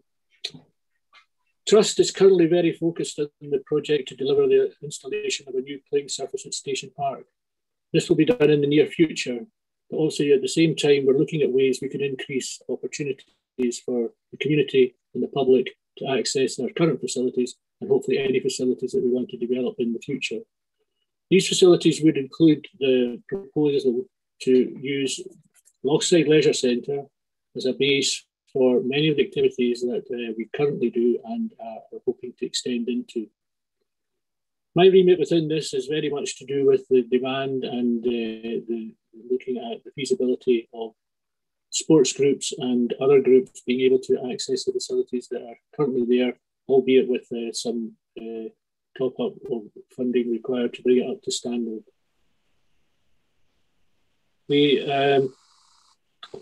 I would hope through the informal discussions we've had with some of the other trusts in the area, be working as a blanket trust, covering the other trusts that we have got some notification that would be interested in working with us to improve the facilities for all. this will be a very brief discussion, comments that I'm making here, and they're clearly only on the opportunities that I feel that would be available at the leisure centre and its surrounds, being the caravan park, the country park, catering, etc. I think all these things are already have been looked at with ourselves, and we would hope to come back and have a proposal which shows a sound business case for having a future for Lochside Leisure Centre. It would be a leisure centre for the community and hopefully be at an affordable price and available at times that the community require it. I myself, as you may know, have a fairly strong background in local authority and would use the expertise I have there to try and assist the project and the feasibility study to take this project forward again. Thanks for your time. If there are any questions, I'll be happy to answer. Thank you. Thank you, Mr. Wilson. Okay, questions for Mr. Guild or Mr. Wilson? Councillor Davey, question? Yes, it's to both Mr. Guild and Mr. Wilson. Based on your experience and your understanding and your engagement with the Forfar public, do you think that there is demand for the people of Forfar to try and achieve this and find a use for this building as you have outlined? Okay, I'll let you gentlemen decide who's going to answer it between yourself, Mr. Guild, and Mr. Wilson. I think it'll be me answering that. Okay. They're very early days of discussions with them, but we would hope that we would be able to work as a single trust, if necessary, to look at things that I think would be available down there. And I think are things that would complement what's going on up at the campus, not be in competition with them. I feel that it's a better location for some of the areas we'd like to attract down there. And as I say, I think we need some time to work up some of the business cases a bit more than I've commented on just now. But certainly the early indications are that there is a demand there from a lot of the groups already in existence. And obviously we try and bring other new activities into the facility. Okay, thank you. Any other question, Councillor Davey? No? No, that answers my question. Okay, thank you. Councillor Vaughan? Yes, a very, very quick question. It's actually to the officers. I'm just wondering, after Mr. Guild's request, are the officers going to be able to give Mr. Guild and his engineers access to Lochside Leisure Centre now to have a look over it? Okay, that might be one for Mr. Cochrane. Thank you, Deputy Provost. Indeed, we're aware of Mr. Guild's request previously. Firstly, back in August, which was prior to the council making a decision on the legal case, and then previously in terms of looking to respond to the consultation. And indeed, we had others who wanted to visit the building ahead of the consultation, particularly Forfar Community Council, and we had to refuse that in terms of the COVID restrictions and the guidance that was with us at that time. However, the commercial property market, as with the residential property market, does allow for people to leave their homes to visit property for the purpose of lease or purchase, which I believe Mr. Guild is now talking about. Thank you. Thank you. Can I just also remind members, that was my mistake there actually, the questions that you're asking are to the deputation only at this stage. Thank you. Councillor Hand, a question to the deputation? I do, Deputy Provost, but I've also got 2 points of clarification that might go to questions to officers later, if that's okay. Yes, of course. Mr. Guild, you mentioned in your presentation that the desire for part or some or all of the £450,000 that have been designated in reserves for demolition to go to the project. Can you tell me, coming from a ward in Moneyfief and Sidlaw, where we have no council leisure facilities at all, how I explain that spend to my constituents? That'll obviously be for your own ward. I'm only speaking for Forfar. The issues that you're suffering in your ward are obviously an Angus Council issue, and I would suggest you take that up with them, and you're there to represent them, so good luck. Councillor Duff, question to Mr. Guild or Mr. Wilson? Thank you, Deputy Provost. I guess my question is for Mr. Wilson. From my memory, this leisure centre has been closed for over 4 years now, from 2017 until now. I'm not particularly reassured by Mr. Wilson's comments about he's needing time to work it up. I mean, this sounds like it's all come together very recently, and I would have thought that if there was an alternative use for this building, the community group should have been working on this for several years now. Why is it suddenly now that everyone's wanting to work? This work could have been done several years ago, and I'm not a little bit uncomfortable about we're just starting to think about it now. Why the delay? I think Mr. Gild's going to answer this one. Councillor Duff. Mr. Gild? I think we've had a council who have been blindly committed to demolition. And in that time, we've had over 2,000 people in a survey who fought to save Lochside Leisure Centre. And the people are now only beginning to get hope that we've got a council that are going to listen. They've listened to the court session result. They're listening to us today. And there's hope now that we can do something. But we can do nothing without Angus Council. If Angus Council choose to block something, we're powerless. That applies to individuals, that applies to my business, that applies to the leisure centre. And we are begging this council to work with us and at least give all these groups the opportunity. It's no more than an opportunity. You lot have had that place closed for 4 years. You can surely give us another 4 or 8 weeks to put something together for the good of the very community that you represent. Thank you. Thank you, Mr. Gild and Councillor Duff. Councillor Whiteside, a question for the deputation. Thank you. I had a question for Mr. Wilson, but it was actually very similar to Councillor Duff's question. But I would just like to comment in response to Mr. Gild. That's not absolutely true, because if a CAT application had been received by the council in the recent times, they would have been obliged to have taken it forward and gone to consultation over it. The problem all the way through has been that there have been no applications from communities for community asset transfer. And that was the biggest worry, that there wasn't an interest in taking it forward. If Mr. Wilson has got a credible plan, it would be really good to see that. But I do think at this stage it would have to be moved forward reasonably quickly. Thanks. Thank you. Mr. Wilson, do you wish to come back on that? It was a bit of a comment rather than a question, but... Yes, please. I'll answer both of them. I think it was just to say that I did mention that we're a relatively new trust. We've been in existence for less than a year, so we couldn't have done anything before now. I'm not speaking as an individual. I'm speaking on behalf of the trust. And as chair of that trust, I was asked to come along today and give my comments. So it's not a case of we haven't been doing anything. There wasn't anybody to do anything. There wasn't a trust in existence. Okay, thank you. Councillor Speed, a question to Mr. Wilson and Mr. Gild. Yep, thank you, Deputy Provost. For Mr. Gild, it's nice to meet you. I'm an independent councillor for Arbroath East and Lunan, and like you, believe in working together with all within council, our partners, key stakeholders, businesses and our local communities.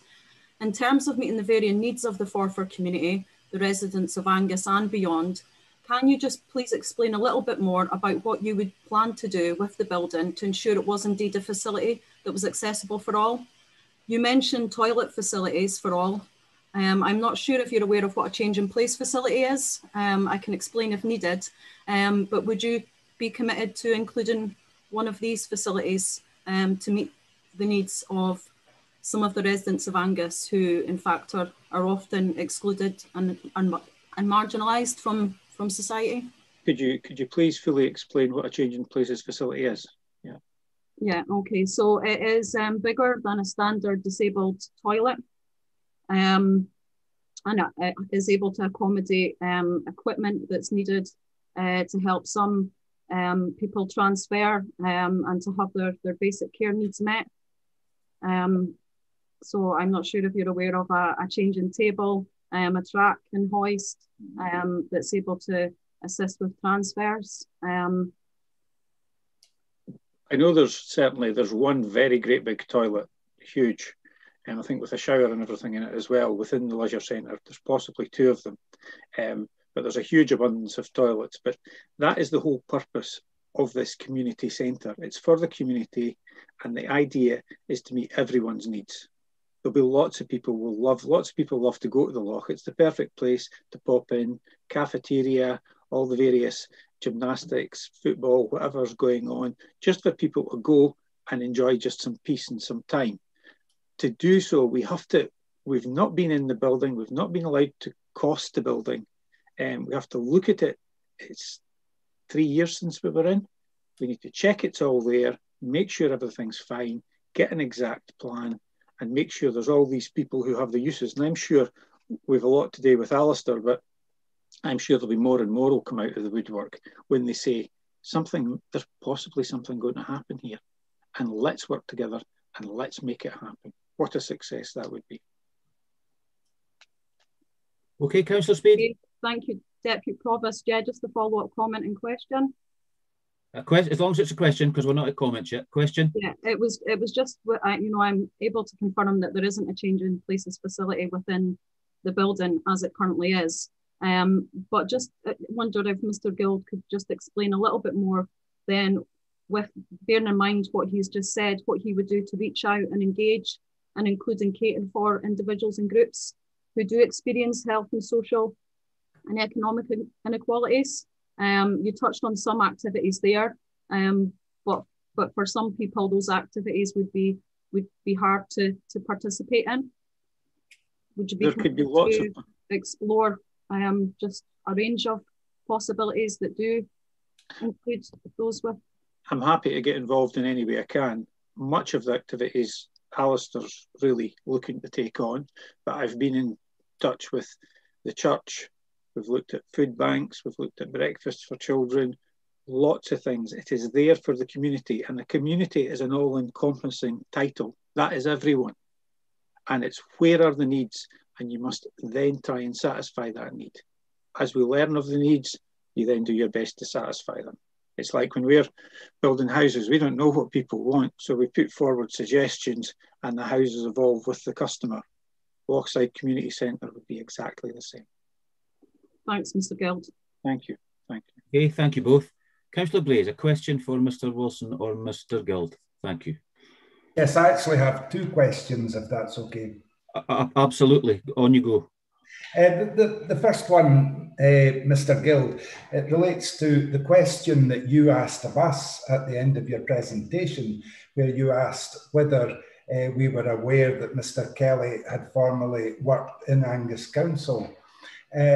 I certainly wasn't aware of that, but I did listen intently earlier when Mr. Kelly went through the process that proved that they were independent.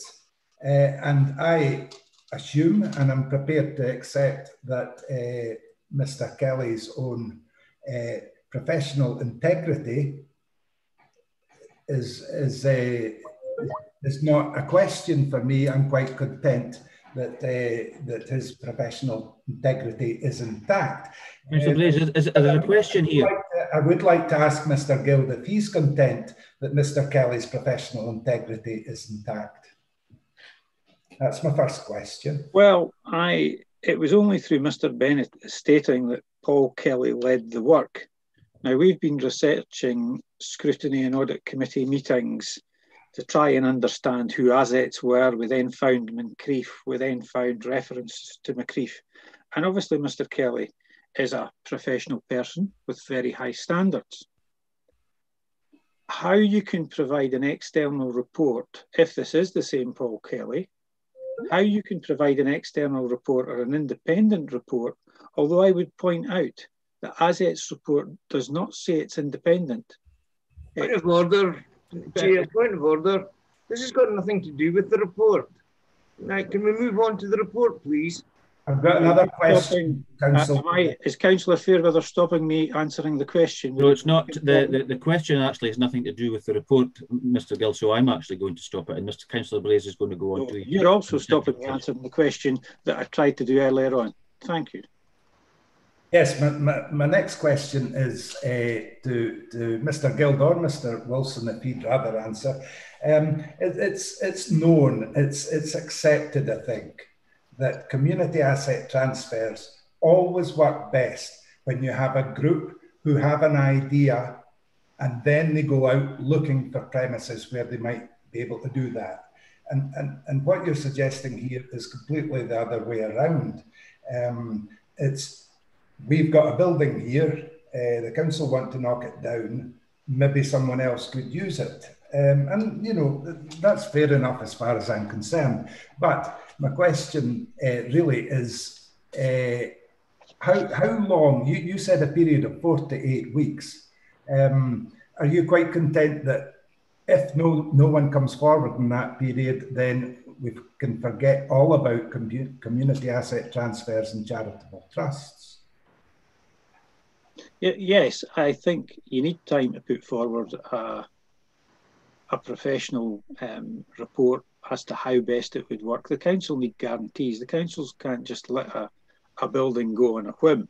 There has to be a good business case and there has to be a plan of action. And all we're really asking for is the opportunity to do so. We do have to be mindful. This building has been getting demolished for the last 4 years. And as a final supplementary, you're of course aware that as it stands, by law, the ground and the building belong to the Forfar Common Good.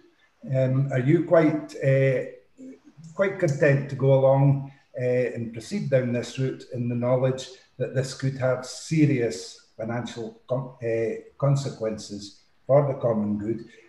Because the common good could well be expected to pick up the tab for the ongoing running costs while any community asset transfer is sorted out. For a community asset transfer, I think it takes a few months to do that, but I'm sure a lease could be done in a very short period of time.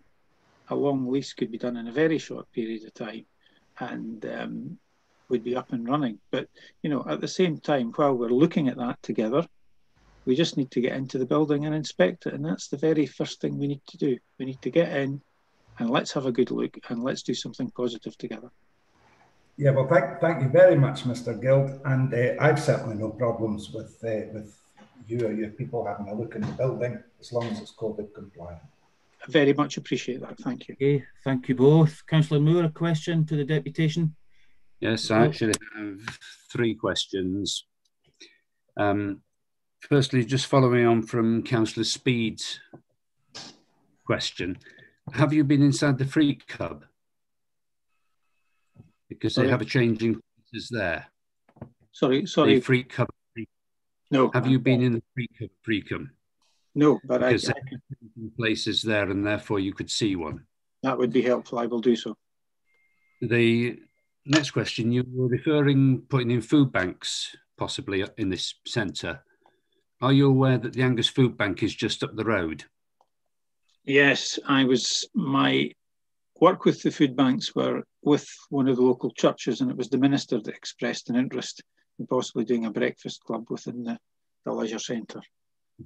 That's where that came from. I'm very aware of the Angus Food Bank along from the leisure centre, as we bought a van for them on one occasion. So would you be suggesting possibly relocating the food bank there? No, that's not my remit. If there's an opportunity, that opportunity is there for everyone. So we would look at everything. Right. And being a little bit facetious, you were quoting percentages of 64.1% of people wanted to have something to do rather than demolish. Given that it was only 2.5% of the Forfar population, would you accept that that only actually works out at 1.6%? Which would mean 0.8% for those that want to demolish on the same basis. Mm-hmm. But good. Glad you agree the point. Okay. I have a question for officers. I don't know when I can ask it. No, the next, this is a question for the deputation, Councillor Moore. So when we actually move on to the report officially, then there will be an opportunity to ask officers questions at that point. Councillor Devine, a question for the deputation. Yes, I have a real concern about the Common Good Fund, I have to say. And you're talking about a lease, whether that was a cat lease or just a lease. Where would the Common Good Fund come into that? Because I have the horrible feeling that we would have to have the bills for maintenance of the building. And in the long term, at some point, that building will have to be demolished. Now you're considering using the money, you would like the money to be used that's there for demolition at the moment in another way. And I can understand that, but who's going to pay for the demolition eventually? And I fear that it might well be the Common Good Fund. The building, I suppose, as with every building, will come to a point where it needs demolition. You can have performance bonds for all sorts of things, and it's just a case of having a performance bond in place to take care of demolition. Now, we would certainly be prepared to, we do it with roads, Lynn, all the time. We build a road and we take out a bond. We have to put up a surety to confirm the road will be built. It happens with build contracts as well. It could easily happen with a demolition contract. And the point I'm making is, if there's pain, I'm happy personally as a company to share the pain and work with the council. We just need the chance initially to get into the building and see now, 3 years on, what we're dealing with. Yeah, if we can do that, we can report fully. But if there's a willingness to work with us, there's more than a willingness here to work. And if we can do something, if we can benefit the community, that would be such a success for us all. But I'm not talking about, I wasn't asking for the £400,000. I was asking for the council to have a rationale in their thoughts about it, rather than spending £400,000 to take something away from the community. Would we spend a part of it to keep something for the community? It may be we look to take on a demolition contract in the future. There's ways and means. But for today, I have to kindly ask you all to vote to give us the opportunity to move to the next stage, see in the building and use our best efforts. It's now down to us, as has previously been said by Angus Council. It's now down to us. If we want to save the building, we now have to use our best efforts, and we'll propose to do that in the shortest time possible. And that's how I said 4 to 8 weeks. Well, I think that would be very useful, and that would certainly help the Common Good Fund not have to deal with a lot of expenditure. It's common good land, and the whole purpose of this is to try to do something for the common good. Mm-hmm. Building houses for me has been good in Forfar, and I'd like to be good with the community too. And if we can do something together as a community and we can help and we can make a difference, would that not be super? Yep. Okay, thank you both. Thank you both. Councillor Davey, you've asked questions already. Is this a point of clarification? No, it was a notice of amendment for the next bit. I'm ahead of schedule, sorry. Right, okay, thank you. Okay, no further questions then for the deputation. Okay, Mr. Cochrane, would you like to introduce your report, please? Thank you, Deputy Provost. Good afternoon. The report before you is the outcome of the initial consultation and sets out the next steps for your consideration of the former leisure centre, at Thorthar Loch. The council at its meeting on the 5th of November considered report 26920, and you agreed a two-stage consultation process. The purpose of this, the first stage consultation, was to inform the council about the strength of public feeling and to guide council towards choosing one of the options for the statutory consultation as required under the Community Empowerment Act. The report before you sets out the information, particularly in the appendices. Appendix 1 gives you the process that was presented to members in November and we followed as the initial consultation, as well as what the next steps would be for the formal consultation. Appendix 2 details how we undertook that consultation, which was launched in December 2020 and ran for 8 weeks, and gives a breakdown of the 334 responses that we received and information on the social media that we put out, etc. Appendix 3 gives you in great detail the comments that we received as part of that consultation. And then Appendix 4 gives an option appraisal, which details how each option could be delivered, along with estimated timelines, costs, and risks. Clearly, that is as we saw them and as we wrote them, as opposed to the presentation that you've seen today. And the option appraisal is intended to guide and inform and support members in reaching a decision on the options presented. And then in the recommendation section of the report, it sets out for members the things for consideration today, and noting the initial consultation members are asked to note and determine the next steps for the building. I trust that's of assistance. Thank you. Thank you, Mr. Cochrane. And just to follow on from what Mr. Cochrane said before we go to any questions, the Council has chosen members to go out to public consultation on the future of the former Lochside Leisure Centre. And as a result, members must have regard to the responses from that consultation. This means we must ensure we have taken account fully of the views detailed in the consultation. Members are free not to follow the majority view in the consultation, provided clear reasons and justifications are given for this. So we'll now go to questions, and the first one's hand up is Councillor Davey. Question? Yes, it was a question to Mr. Cochrane. Obviously, the consultation period happened over lockdown and all in-person consultation events were cancelled. There was a phone line set up. I'm just wondering how effective that phone line was and how many received it, and how many people on a normal in-person consultation we would receive on that. Thank you for yourself, Deputy Provost. Yes, of course. We set up the phone line in January as a result of the lockdown that came into place, and we didn't actually get any responses by phone. I think Mr. Guild has already commented that it was a reasonably good response to the consultation, and members will be aware that we also had a consultation on car parking running for a much shorter period of 2 weeks of December, and had a much more substantial response. Okay, thank you very much both. Councillor Laurie, question? Yep, thank you, Deputy Provost. This is just a comment and a question sort of wrapped together on the initial consultation.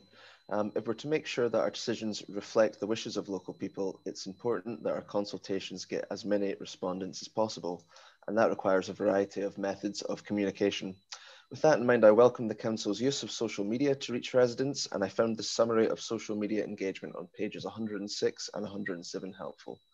My question is, has there been any consideration of the use of paid advertising on Facebook to promote our consultations?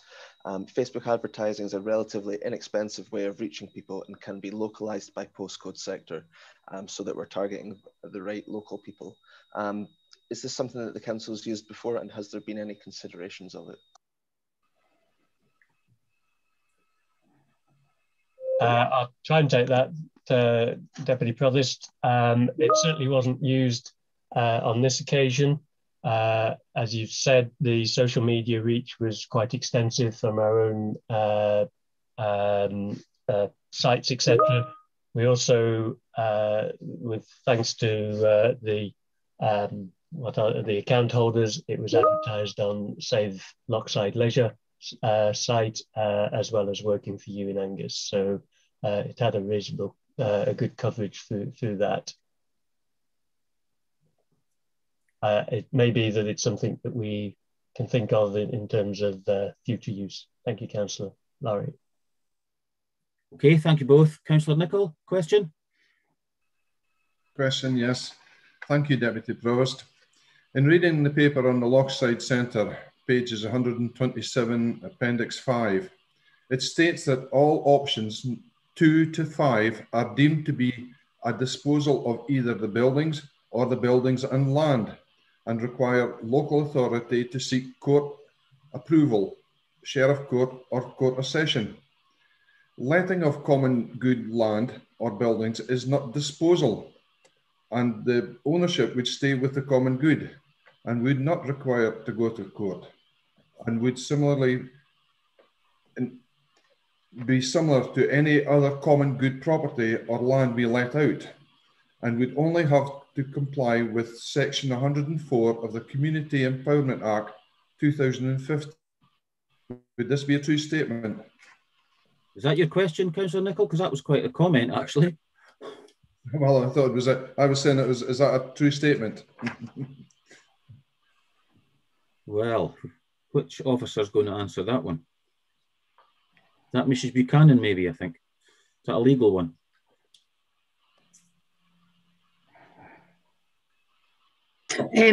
Yes, thank you, Deputy Provost. Sorry, I couldn't get my mute off there for a second, Councillor Nicholl.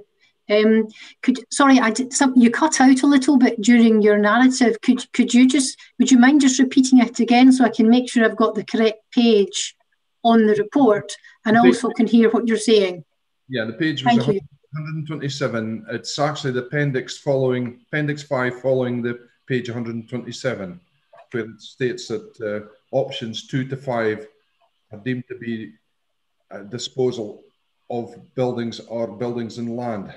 And I'm saying if we are letting the common good, it would not be a disposal. The ownership would still stay with the common good, and we would only have to go to Section 104 of the Community Empowerment Act 2015 to comply with this.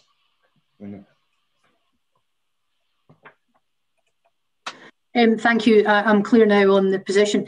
There's two different parts of legislation in terms of what you're speaking about. So you're talking about the Community Empowerment Act, and that relates to community asset transfers and leases. So there's a requirement there in terms of the community asset transfer legislation to do a public consultation. Also because there's a legislation in terms of going to the court, and that's separate from a disposal, which also relates to common good land under Section 104. So under the legislation that requires you to go to court, a lease is treated as a disposal. And that's been the situation for quite a considerable length of time. That isn't recent legislation. Thank you. Okay, thank you. Councillor Moore, question? Yes, I have a question really of Mrs. Buchanan, I think. I've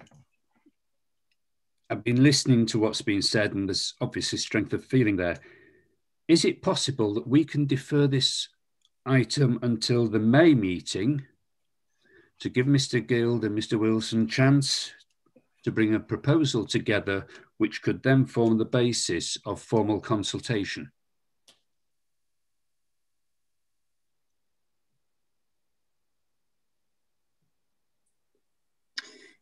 Yes, you're looking at the various options.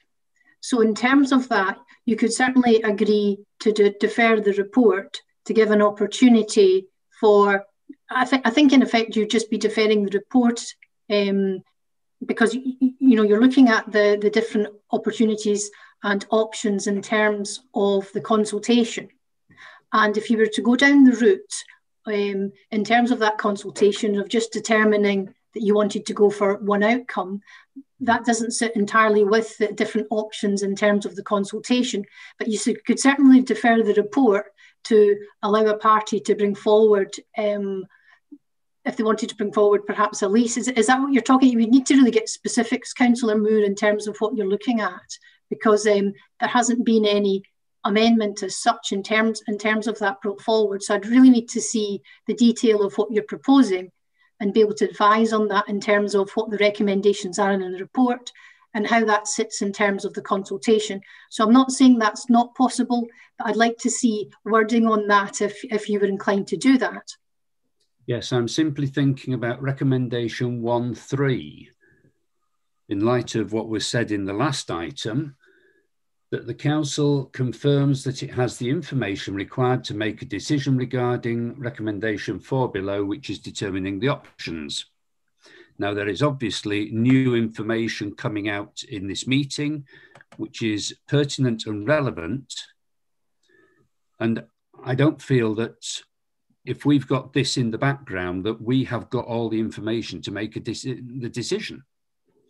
I would hope that we can defer it to the next meeting, and then this information that Mr. Guild and Mr. Wilson are bringing forward can probably be formalised so that we can then consider it amongst all the other options. Yes, you would certainly be able to defer the report if that's what you wish to do. Right, thank you. I'll give notice of an amendment later, Deputy Provost. Yes, well, Councillor Davies already given notice of an amendment, so we'll be hearing Councillor Davies' amendment first. That's after I ask if anybody's going to move any options in the report. But at this point in time, we are on questions. Then we will have comments, and then we will go to the options in the report. So, any questions? Councillor Hands, a question to the officer. Yeah, it's two questions for Mrs. Buchanan, and they're both just points of clarification. Obviously, with any local government decision, we're bound by best value. Is there any best value implications for common good? Okay, Mrs. Buchanan. In terms of common good, yes, we're still bound by best value. Councillor Hands. Right, so we need to take that into consideration when we're looking at the options or any deferral in future additional information. The other question, and it might sound churlish and flippant, it's not intended to be, just in terms of the comments we've had in the previous report in terms of councillors not asking appropriate questions at policy and resources. Can I ask if this was a planning decision at development standards, the fact that we've had an offer from a developer to support this, technically speaking, that would actually be enough to stop council members from taking part in a decision-making process? Are we okay in terms of the councillors' code of conduct having been promised funding, not actually a named amount of funding, but can we still go ahead and take a decision impartially when we've had that suggestion of funding? In terms of that, the planning situation is different in respect of it being quasi-judicial. Now, this goes back to what I was saying to Councillor Moore in terms of we need to be clear what members were determining today. Now, I understand Councillor Davey has already indicated that he has an amendment that he wants to put forward. In terms of standing orders, I'm mindful that in relation to bringing forward amendments, there are restrictions on what you can do on the actual day. So that's why in terms of anything that's going to be brought forward just now, which officers have not had sight of, I would like to see the wording. However, as mentioned and as Councillor Davey has mentioned, he has an amendment which has gone through the process in terms of consideration. So in short, Councillor Hands, it would depend on what members are determining. I don't think the fact that this is not a quasi-judicial setting, so to that extent, it's not the same as a planning application. Councillor Davies, yours a question? Yes, it's a point of clarification as well from officers. And yes, there is an amendment coming in. So the point of clarification is there's been discussions on the financing happening a few times. And within the report, I think this is both for Mr. Cochrane and Mr. Lorimer, within the report, we make assumptions on what the results of the Court of Session's court case will be. Is it correct, therefore, to assume that we do not know that until Angus Council has decided, and that will be obviously at a future meeting? So when we discuss the financials, I would just like a bit more clarification on what assumptions have been made in this report, and actually we don't have a decision on how this is going to impact us yet. I'm probably best placed to take that one, Deputy Provost. Yes, if that's of course, okay. Mr. Lorimer, yes.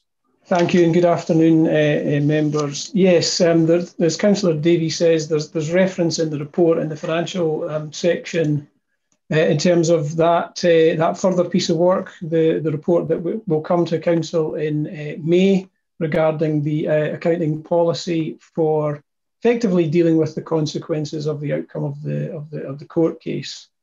So the outcome of the court case is that, as has been mentioned already in the meeting, the leisure centre land and building are both common good assets. And the court was clear that the building, which we have historically treated as a general fund asset, is indeed an asset of the common good and has actually been an asset of the common good since it was constructed. So that has pretty significant implications for how we account for both general fund assets and common good assets. That will require us to bring forward a policy paper in May.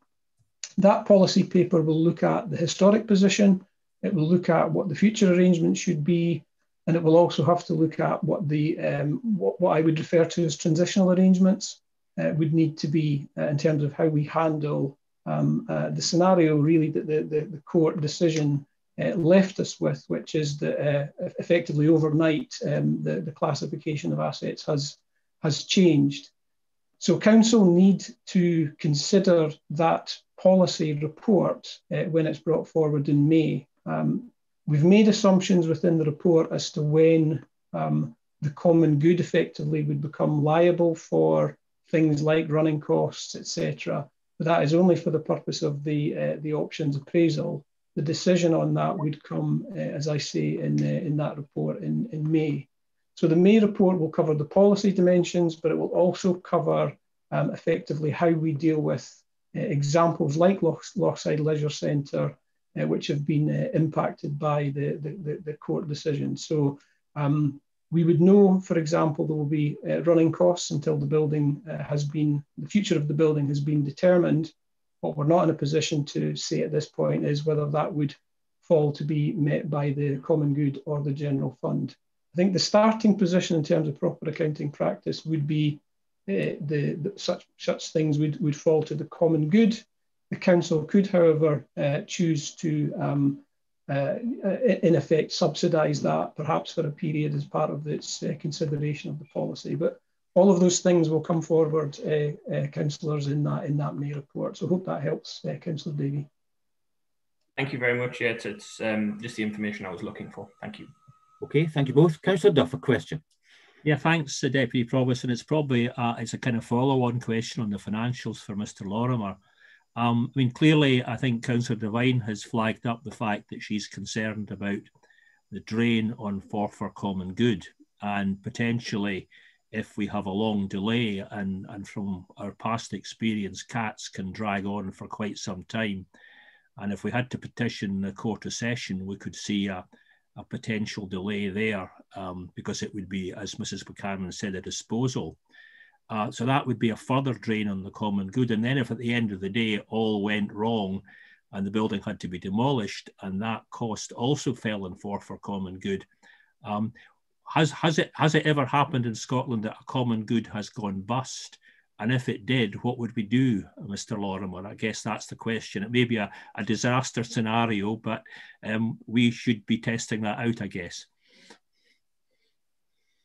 Thank you, Deputy Provost. Thank you, Councillor Duff. Yeah, I don't know. I honestly don't know whether any common goods have gone bust. They've been around for hundreds of years in most cases, so the history there is lengthy. One of the things, and this is something we need to check out absolutely in terms of the legalities of it, is whether in relation to the common good, the council funds could be used to support the common good funds. Now that takes us into territory around cross subsidisation. It would be using council taxpayers' money to support common good funds, which, as councillors are aware, are intended for the benefit of inhabitants of certain boroughs. We think that would be legally possible, but we need to check that out. We'll be doing that as part of bringing forward the report that I've mentioned in May. Assuming it was legal to do it, then the council could, if it felt it was appropriate, both in terms of best value for the common good and best value for the general fund, consider the use of general fund resources to support I think, as you're alluding to, Councillor Duff, almost a crisis situation in a common good fund. That is a tricky area for council and councillors to consider, though I would suggest. Thank you. Okay, Councillor Duff? Yeah, Deputy Provost. I mean, I think that what Mr. Lorimer is saying is this explodes the problem from being a Forfar problem potentially to being a council-wide problem. Yeah, maybe a nationwide one as well, Councillor Duff. Yes, thank you. Any other questions? Okay, comments then before we take motions or amendments? Comments?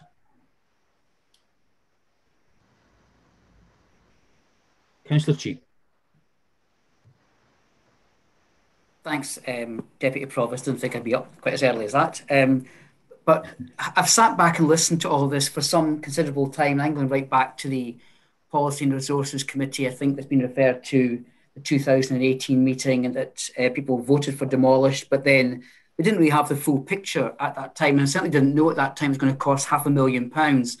And that was consequently why I voted against that when it came up for discussion later on. So, you know, I'll probably break rank here, but I actually congratulate Mr. Guild on his persistence in this matter. Yes, talking frankly, it's probably been a bugbear for many people, council officers and elected members, but that's what we're here for, is to listen to people. And so, from my point of view, my support was for non-demolition, and that was to save council money.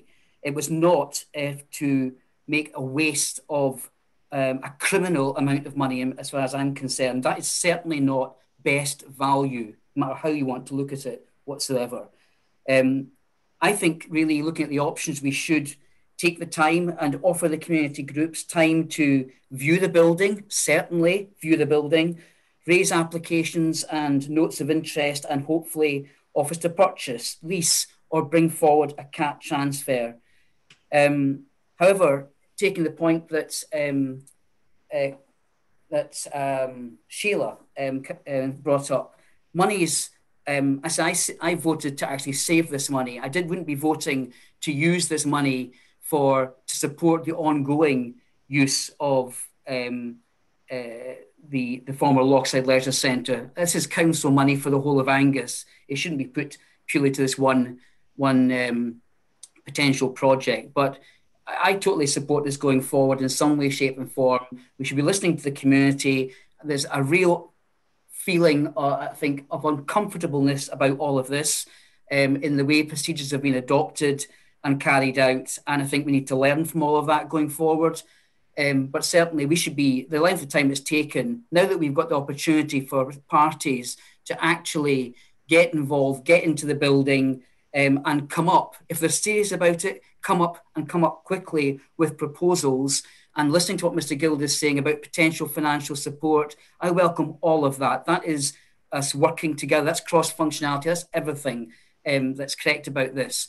Anything but demolition, as far as I'm concerned. Demolition would be a criminal waste of money. And I think really you should be actually looking a little bit out beyond the box now and actually reaching out to all parties concerned to come to a mutual agreement as to how we move forward with this, even if it's an allotted time, to give these people the chance to come up with an option. Thank you. Thank you very much, Councillor Cheap. Councillor Moore, a comment? Yes, very much a comment, Deputy Provost. I'll just refer members back to what Harry said about recommendation 1.3, that we have to confirm we have the information required to make a decision. In the light of what Mr. Lorimer has said, I don't think we have. Okay, Councillor Moore, thank you. Councillor Dunno, comment?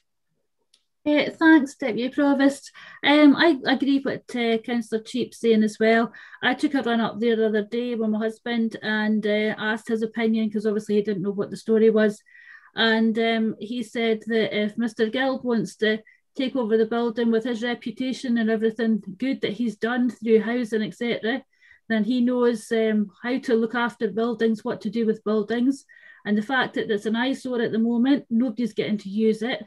And he said, well, you know, if it had been any other company, they would have bit the hand off of somebody that wanted to buy a building like this. So I'm going with the flow, and if Mr. Guild wants to take it on and get a community group to run it, then off you go, fill your boots. Thank you. Thank you, Councillor Durno. Councillor Duff, a comment. Thank you. Yeah, I just wanted to comment on, I mean, Councillor Cheat was saying that demolishing the building was a criminal waste of money. Some months ago, I asked Mr. Cochrane for demolition costs of a number of different assets. And I've got a long list here, but I mean, the two pertinent ones are Forfar Academy costs £460,000 to demolish, and Brecon High School £404,000. So if we take Forfar Academy, and let's round it up to £500,000, and let's round up the leisure centre to £500,000, that's £1 million demolition costs. But you've got to remember it was a £38 million project, so that's a 3% demolition cost. I think you have to look at the demolition cost in relation to the overall size of the project. That's just a comment I would make. Thank you, Councillor Duff. Councillor Boyd, a comment. Thank you, Deputy Provost. Yes, I'm keeping in line with what Councillor Cheap said as well, and also keeping consistent to what I said at the same meetings as Councillor Cheap. In fact, I think I seconded the situation that it shouldn't be Councillor Braden Davies' motion. I seconded the way back then that we must do our utmost to try and demolition should be the last thing there. So I'll keep consistent in my views on that. And therefore, moving on, I personally think we should try and hold this back until the next political cycle, 6 weeks. Mark Guild is asking for 4 to 8 weeks to let them go in and have a look. I think that would therefore, if you look at the stuff that option 3 was a lease and option 4 was a cat, these two would then be off either of these two would be off the equation, if that's what Mr. Guild or, and I should remember the gentleman's name. Mr. Wilson. Mr. Yes, Wilson. that's it. Thank you, Craig. You know, they've both come here, they've both given their time, they both said, look, we can look at these things. They're only asking for a 4 to 8 week. We work in a 6 week cycle. I think we should try and work with them, look at these two, and then we can move forward accordingly. Thank you, Councillor Boyd. Councillor Fairweather, comment? Yes, thanks, Deputy Provost. After the week I've had, it takes a bit of doing for me to get a little bit excited, I can tell you. After listening to Mr. Guild and certainly Mr. Wilson, and I know Mr. Wilson very well from his time at the council, I'm certainly willing to take a chance on this. The idea that there could be a lot of groups involved in this, I actually see a light at a very long tunnel coming to an end. It would be, you know, and I think the people of Forfar will more than appreciate it. And I think all the elected members, from what I'm hearing at the moment, will support this. Mr. Gill mentioned CAT and Community Trust, and I certainly think any application coming forward should be investigated, and I'd be certainly agreeing to defer this. Okay, thank you, Councillor Fairweather. Councillor Braze, a comment. Thank you. Yes, thank you very much, Convener. You know, I'm keeping an open mind about this entirely, but I would just like to point out that when Brecon, the new Brecon High School and campus was built, the old leisure centre closed. That was it. No question about it. And also, the City Hall was offloaded because there was a sort of theatre facility in the new campus. And, you know, I'll be really concerned if Brecon lost out in this. You know, if Brecon council taxpayers end up having to fund something in Forfar when we lost the City Hall, Angus Council pulled out. Angus Council's never pulled out of any other town halls, and it grates with the people in Brecon. And I just wanted to make that comment. Thank you, Councillor Blaze.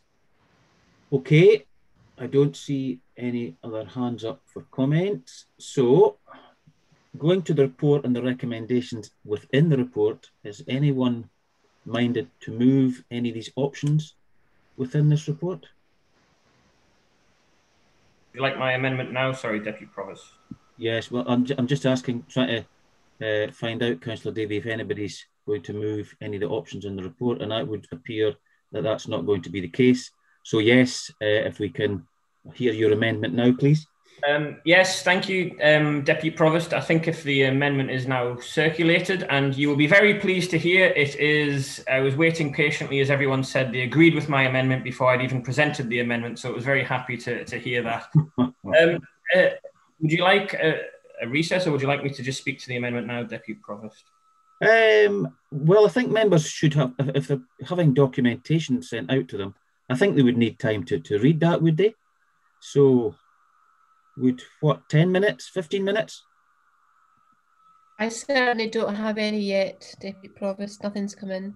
No, so I think that'll be coming out by email, I think, Councillor Bell. Can I suggest, Provost, that put out on share screen so we just look at it while we've got it on the screen? Well, that's a good idea, Councillor King. Mr McCaskill, is that possible? I can't read that.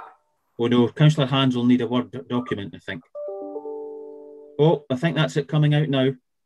Yes, Chair. The clerk has circulated an email with the Word version, along which financial implications from the Director of Finance. Okay, thank you. It's reached my phone already, so. The amendment, I believe, as well, should allow Mr. Guild or interested parties access to the building over the period as well. I believe it will have that dual. Okay. Now, just as members, some of you, if I haven't read it yet, do you wish a recess?